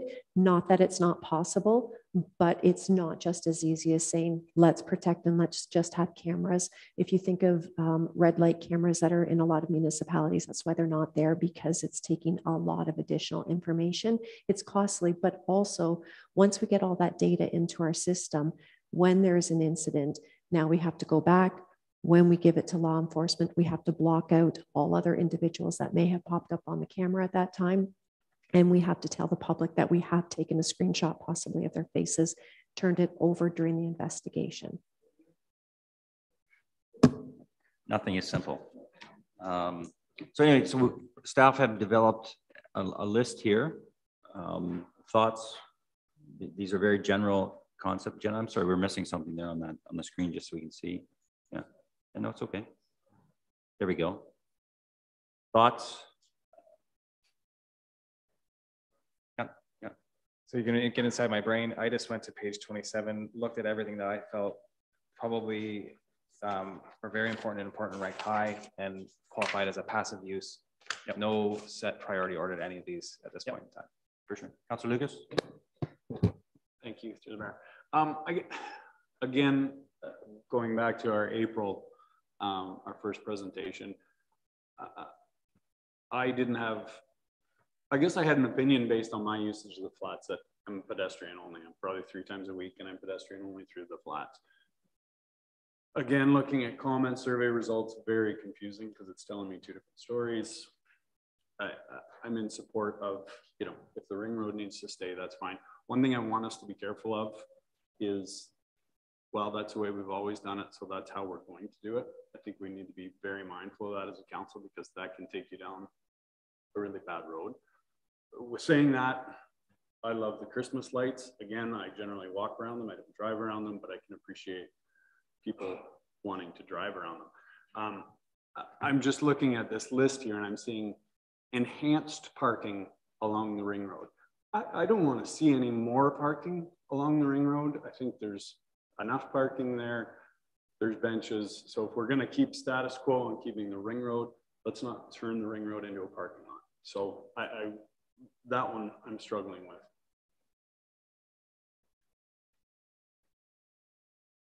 Councilor Elwood? I'd say I generally agree with Councilor Lucas on that one, as well as the fact that I'm not sure that would even be like achievable, because we'd have to pave to enhance, I guess. I don't know. That's the only thing I could think of. So I don't think that's even really going to be a thing we can do. And I guess when I see it, it doesn't necessarily mean it's going to happen. I guess we're asking someone who we've hired to look at it and see if it is possible. So anyway, that's the way I interpret it. Is that if there was a way to have more parking without affecting the park, that's what that says to me. But again, if the feeling is there's adequate parking, that's fine too. Other thoughts where we go from here? Councilor Brenham? I don't see on the list like naturalization or that tree. Oh, yeah, well, there it is. Oh, sorry, it is the trees, increased tree canopy. Okay, but does that mean like a naturalization area? I don't know. I think that's a catch-all. Okay, cool.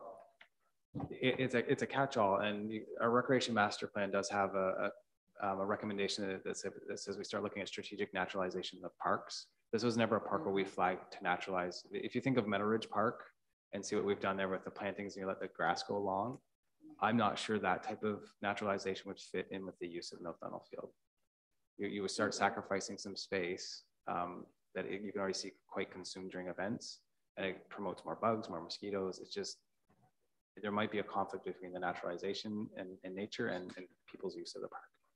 But trees, yeah, again, we heard very clearly through the farmers market and all the other engagement that more shade in the park is something that people would like to see. But I think the nice thing about a landscape architect is they can recommend where strategic shade should be without compromising your use of green space for events. Okay, again, this will come back in a report, and we will have the chance for further engagement with the public and further tweaking of anything down the road, so that the intention is a starting point. Event space, I think that's a good point. That's a fair point that has been raised about allowing for event space. We don't want to do anything to take away space from the farmers market or necessarily something that may happen there. Anything further with regards to this? Are we comfortable with the path forward like this? Not hearing anything, so then I'll put the only other thing on the list was whether anyone wanted to be on the committee or want to work through the council process. I've had a number of phone calls. I'm quite willing to sit on the committee if council's okay with that, or if anyone else wants to.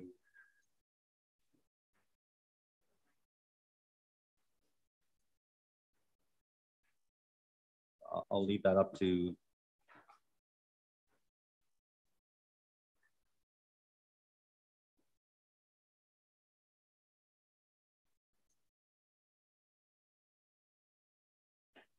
that was one of the questions we had. Andre, is Councillor Pridham and myself, or is that?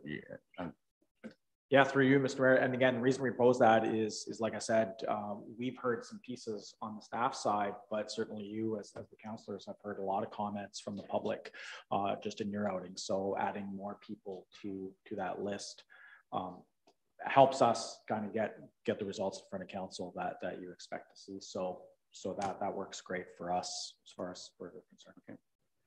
All right. Anything further with what we have on the screen?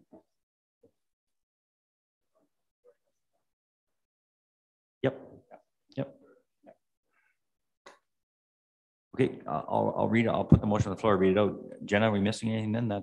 Okay, so then the motion I'm gonna put on the floor, then we'll go from there. That COR 41-2023 Mill Tunnel Revitalization Project engagement results be received, and that the Strategic Priorities Committee recommends to council that council shortlist the following amenities upgrades to be included in the revised concepts for the long-term master plan for Mill Tunnel Field. Protection from shoreline erosion, pedestrian walkway trails, including along the ring road in connection to the Grand Trunk Trail and downtown sidewalk network, increased tree canopy, enhanced lighting, additional seating areas and river viewing areas, additional picnic areas, upgraded pavilion event space, that the revised concept retain the ring road at Milt Donald Field, and that staff be directed to develop 3 final draft master plans for Milt Donald Field for future public consultation as recommended in COR 41-2023, and that Mayor Strathy, Councillor Pridham, and Councillor Edney sit on the Milt Donald Field Internal Project Committee. Someone willing to move that motion? Moved by Councillor Luna. Is there a seconder? Councillor Allwood. Any further discussion? Councillor Pridham? Sorry, I have just one more question. The 3, is that within the council, the consultant's budget, or is that increasing the budget to get 3 concepts? Through the mayor, we'll have that conversation. I don't expect it to be, it might slightly increase, but it won't be a very large increase. I think we can do it within the scope of where we were at relatively fine, like it's plus or minus a couple $1,000. Yeah, because if it's going to be, if it's going to be more, then maybe we should draw it back to 2, which is what we received the first time. Through the mayor, just leave that with us. If some reason it's going to be highly more expensive, so we'll bring that back in a further report. Thank you. Anything further? I'll call the question. All those in favor? Motion is carried. All right, so our next meeting of strategic priorities will be August 15th, 9 a.m. here as well. I will be absent for the next council meeting.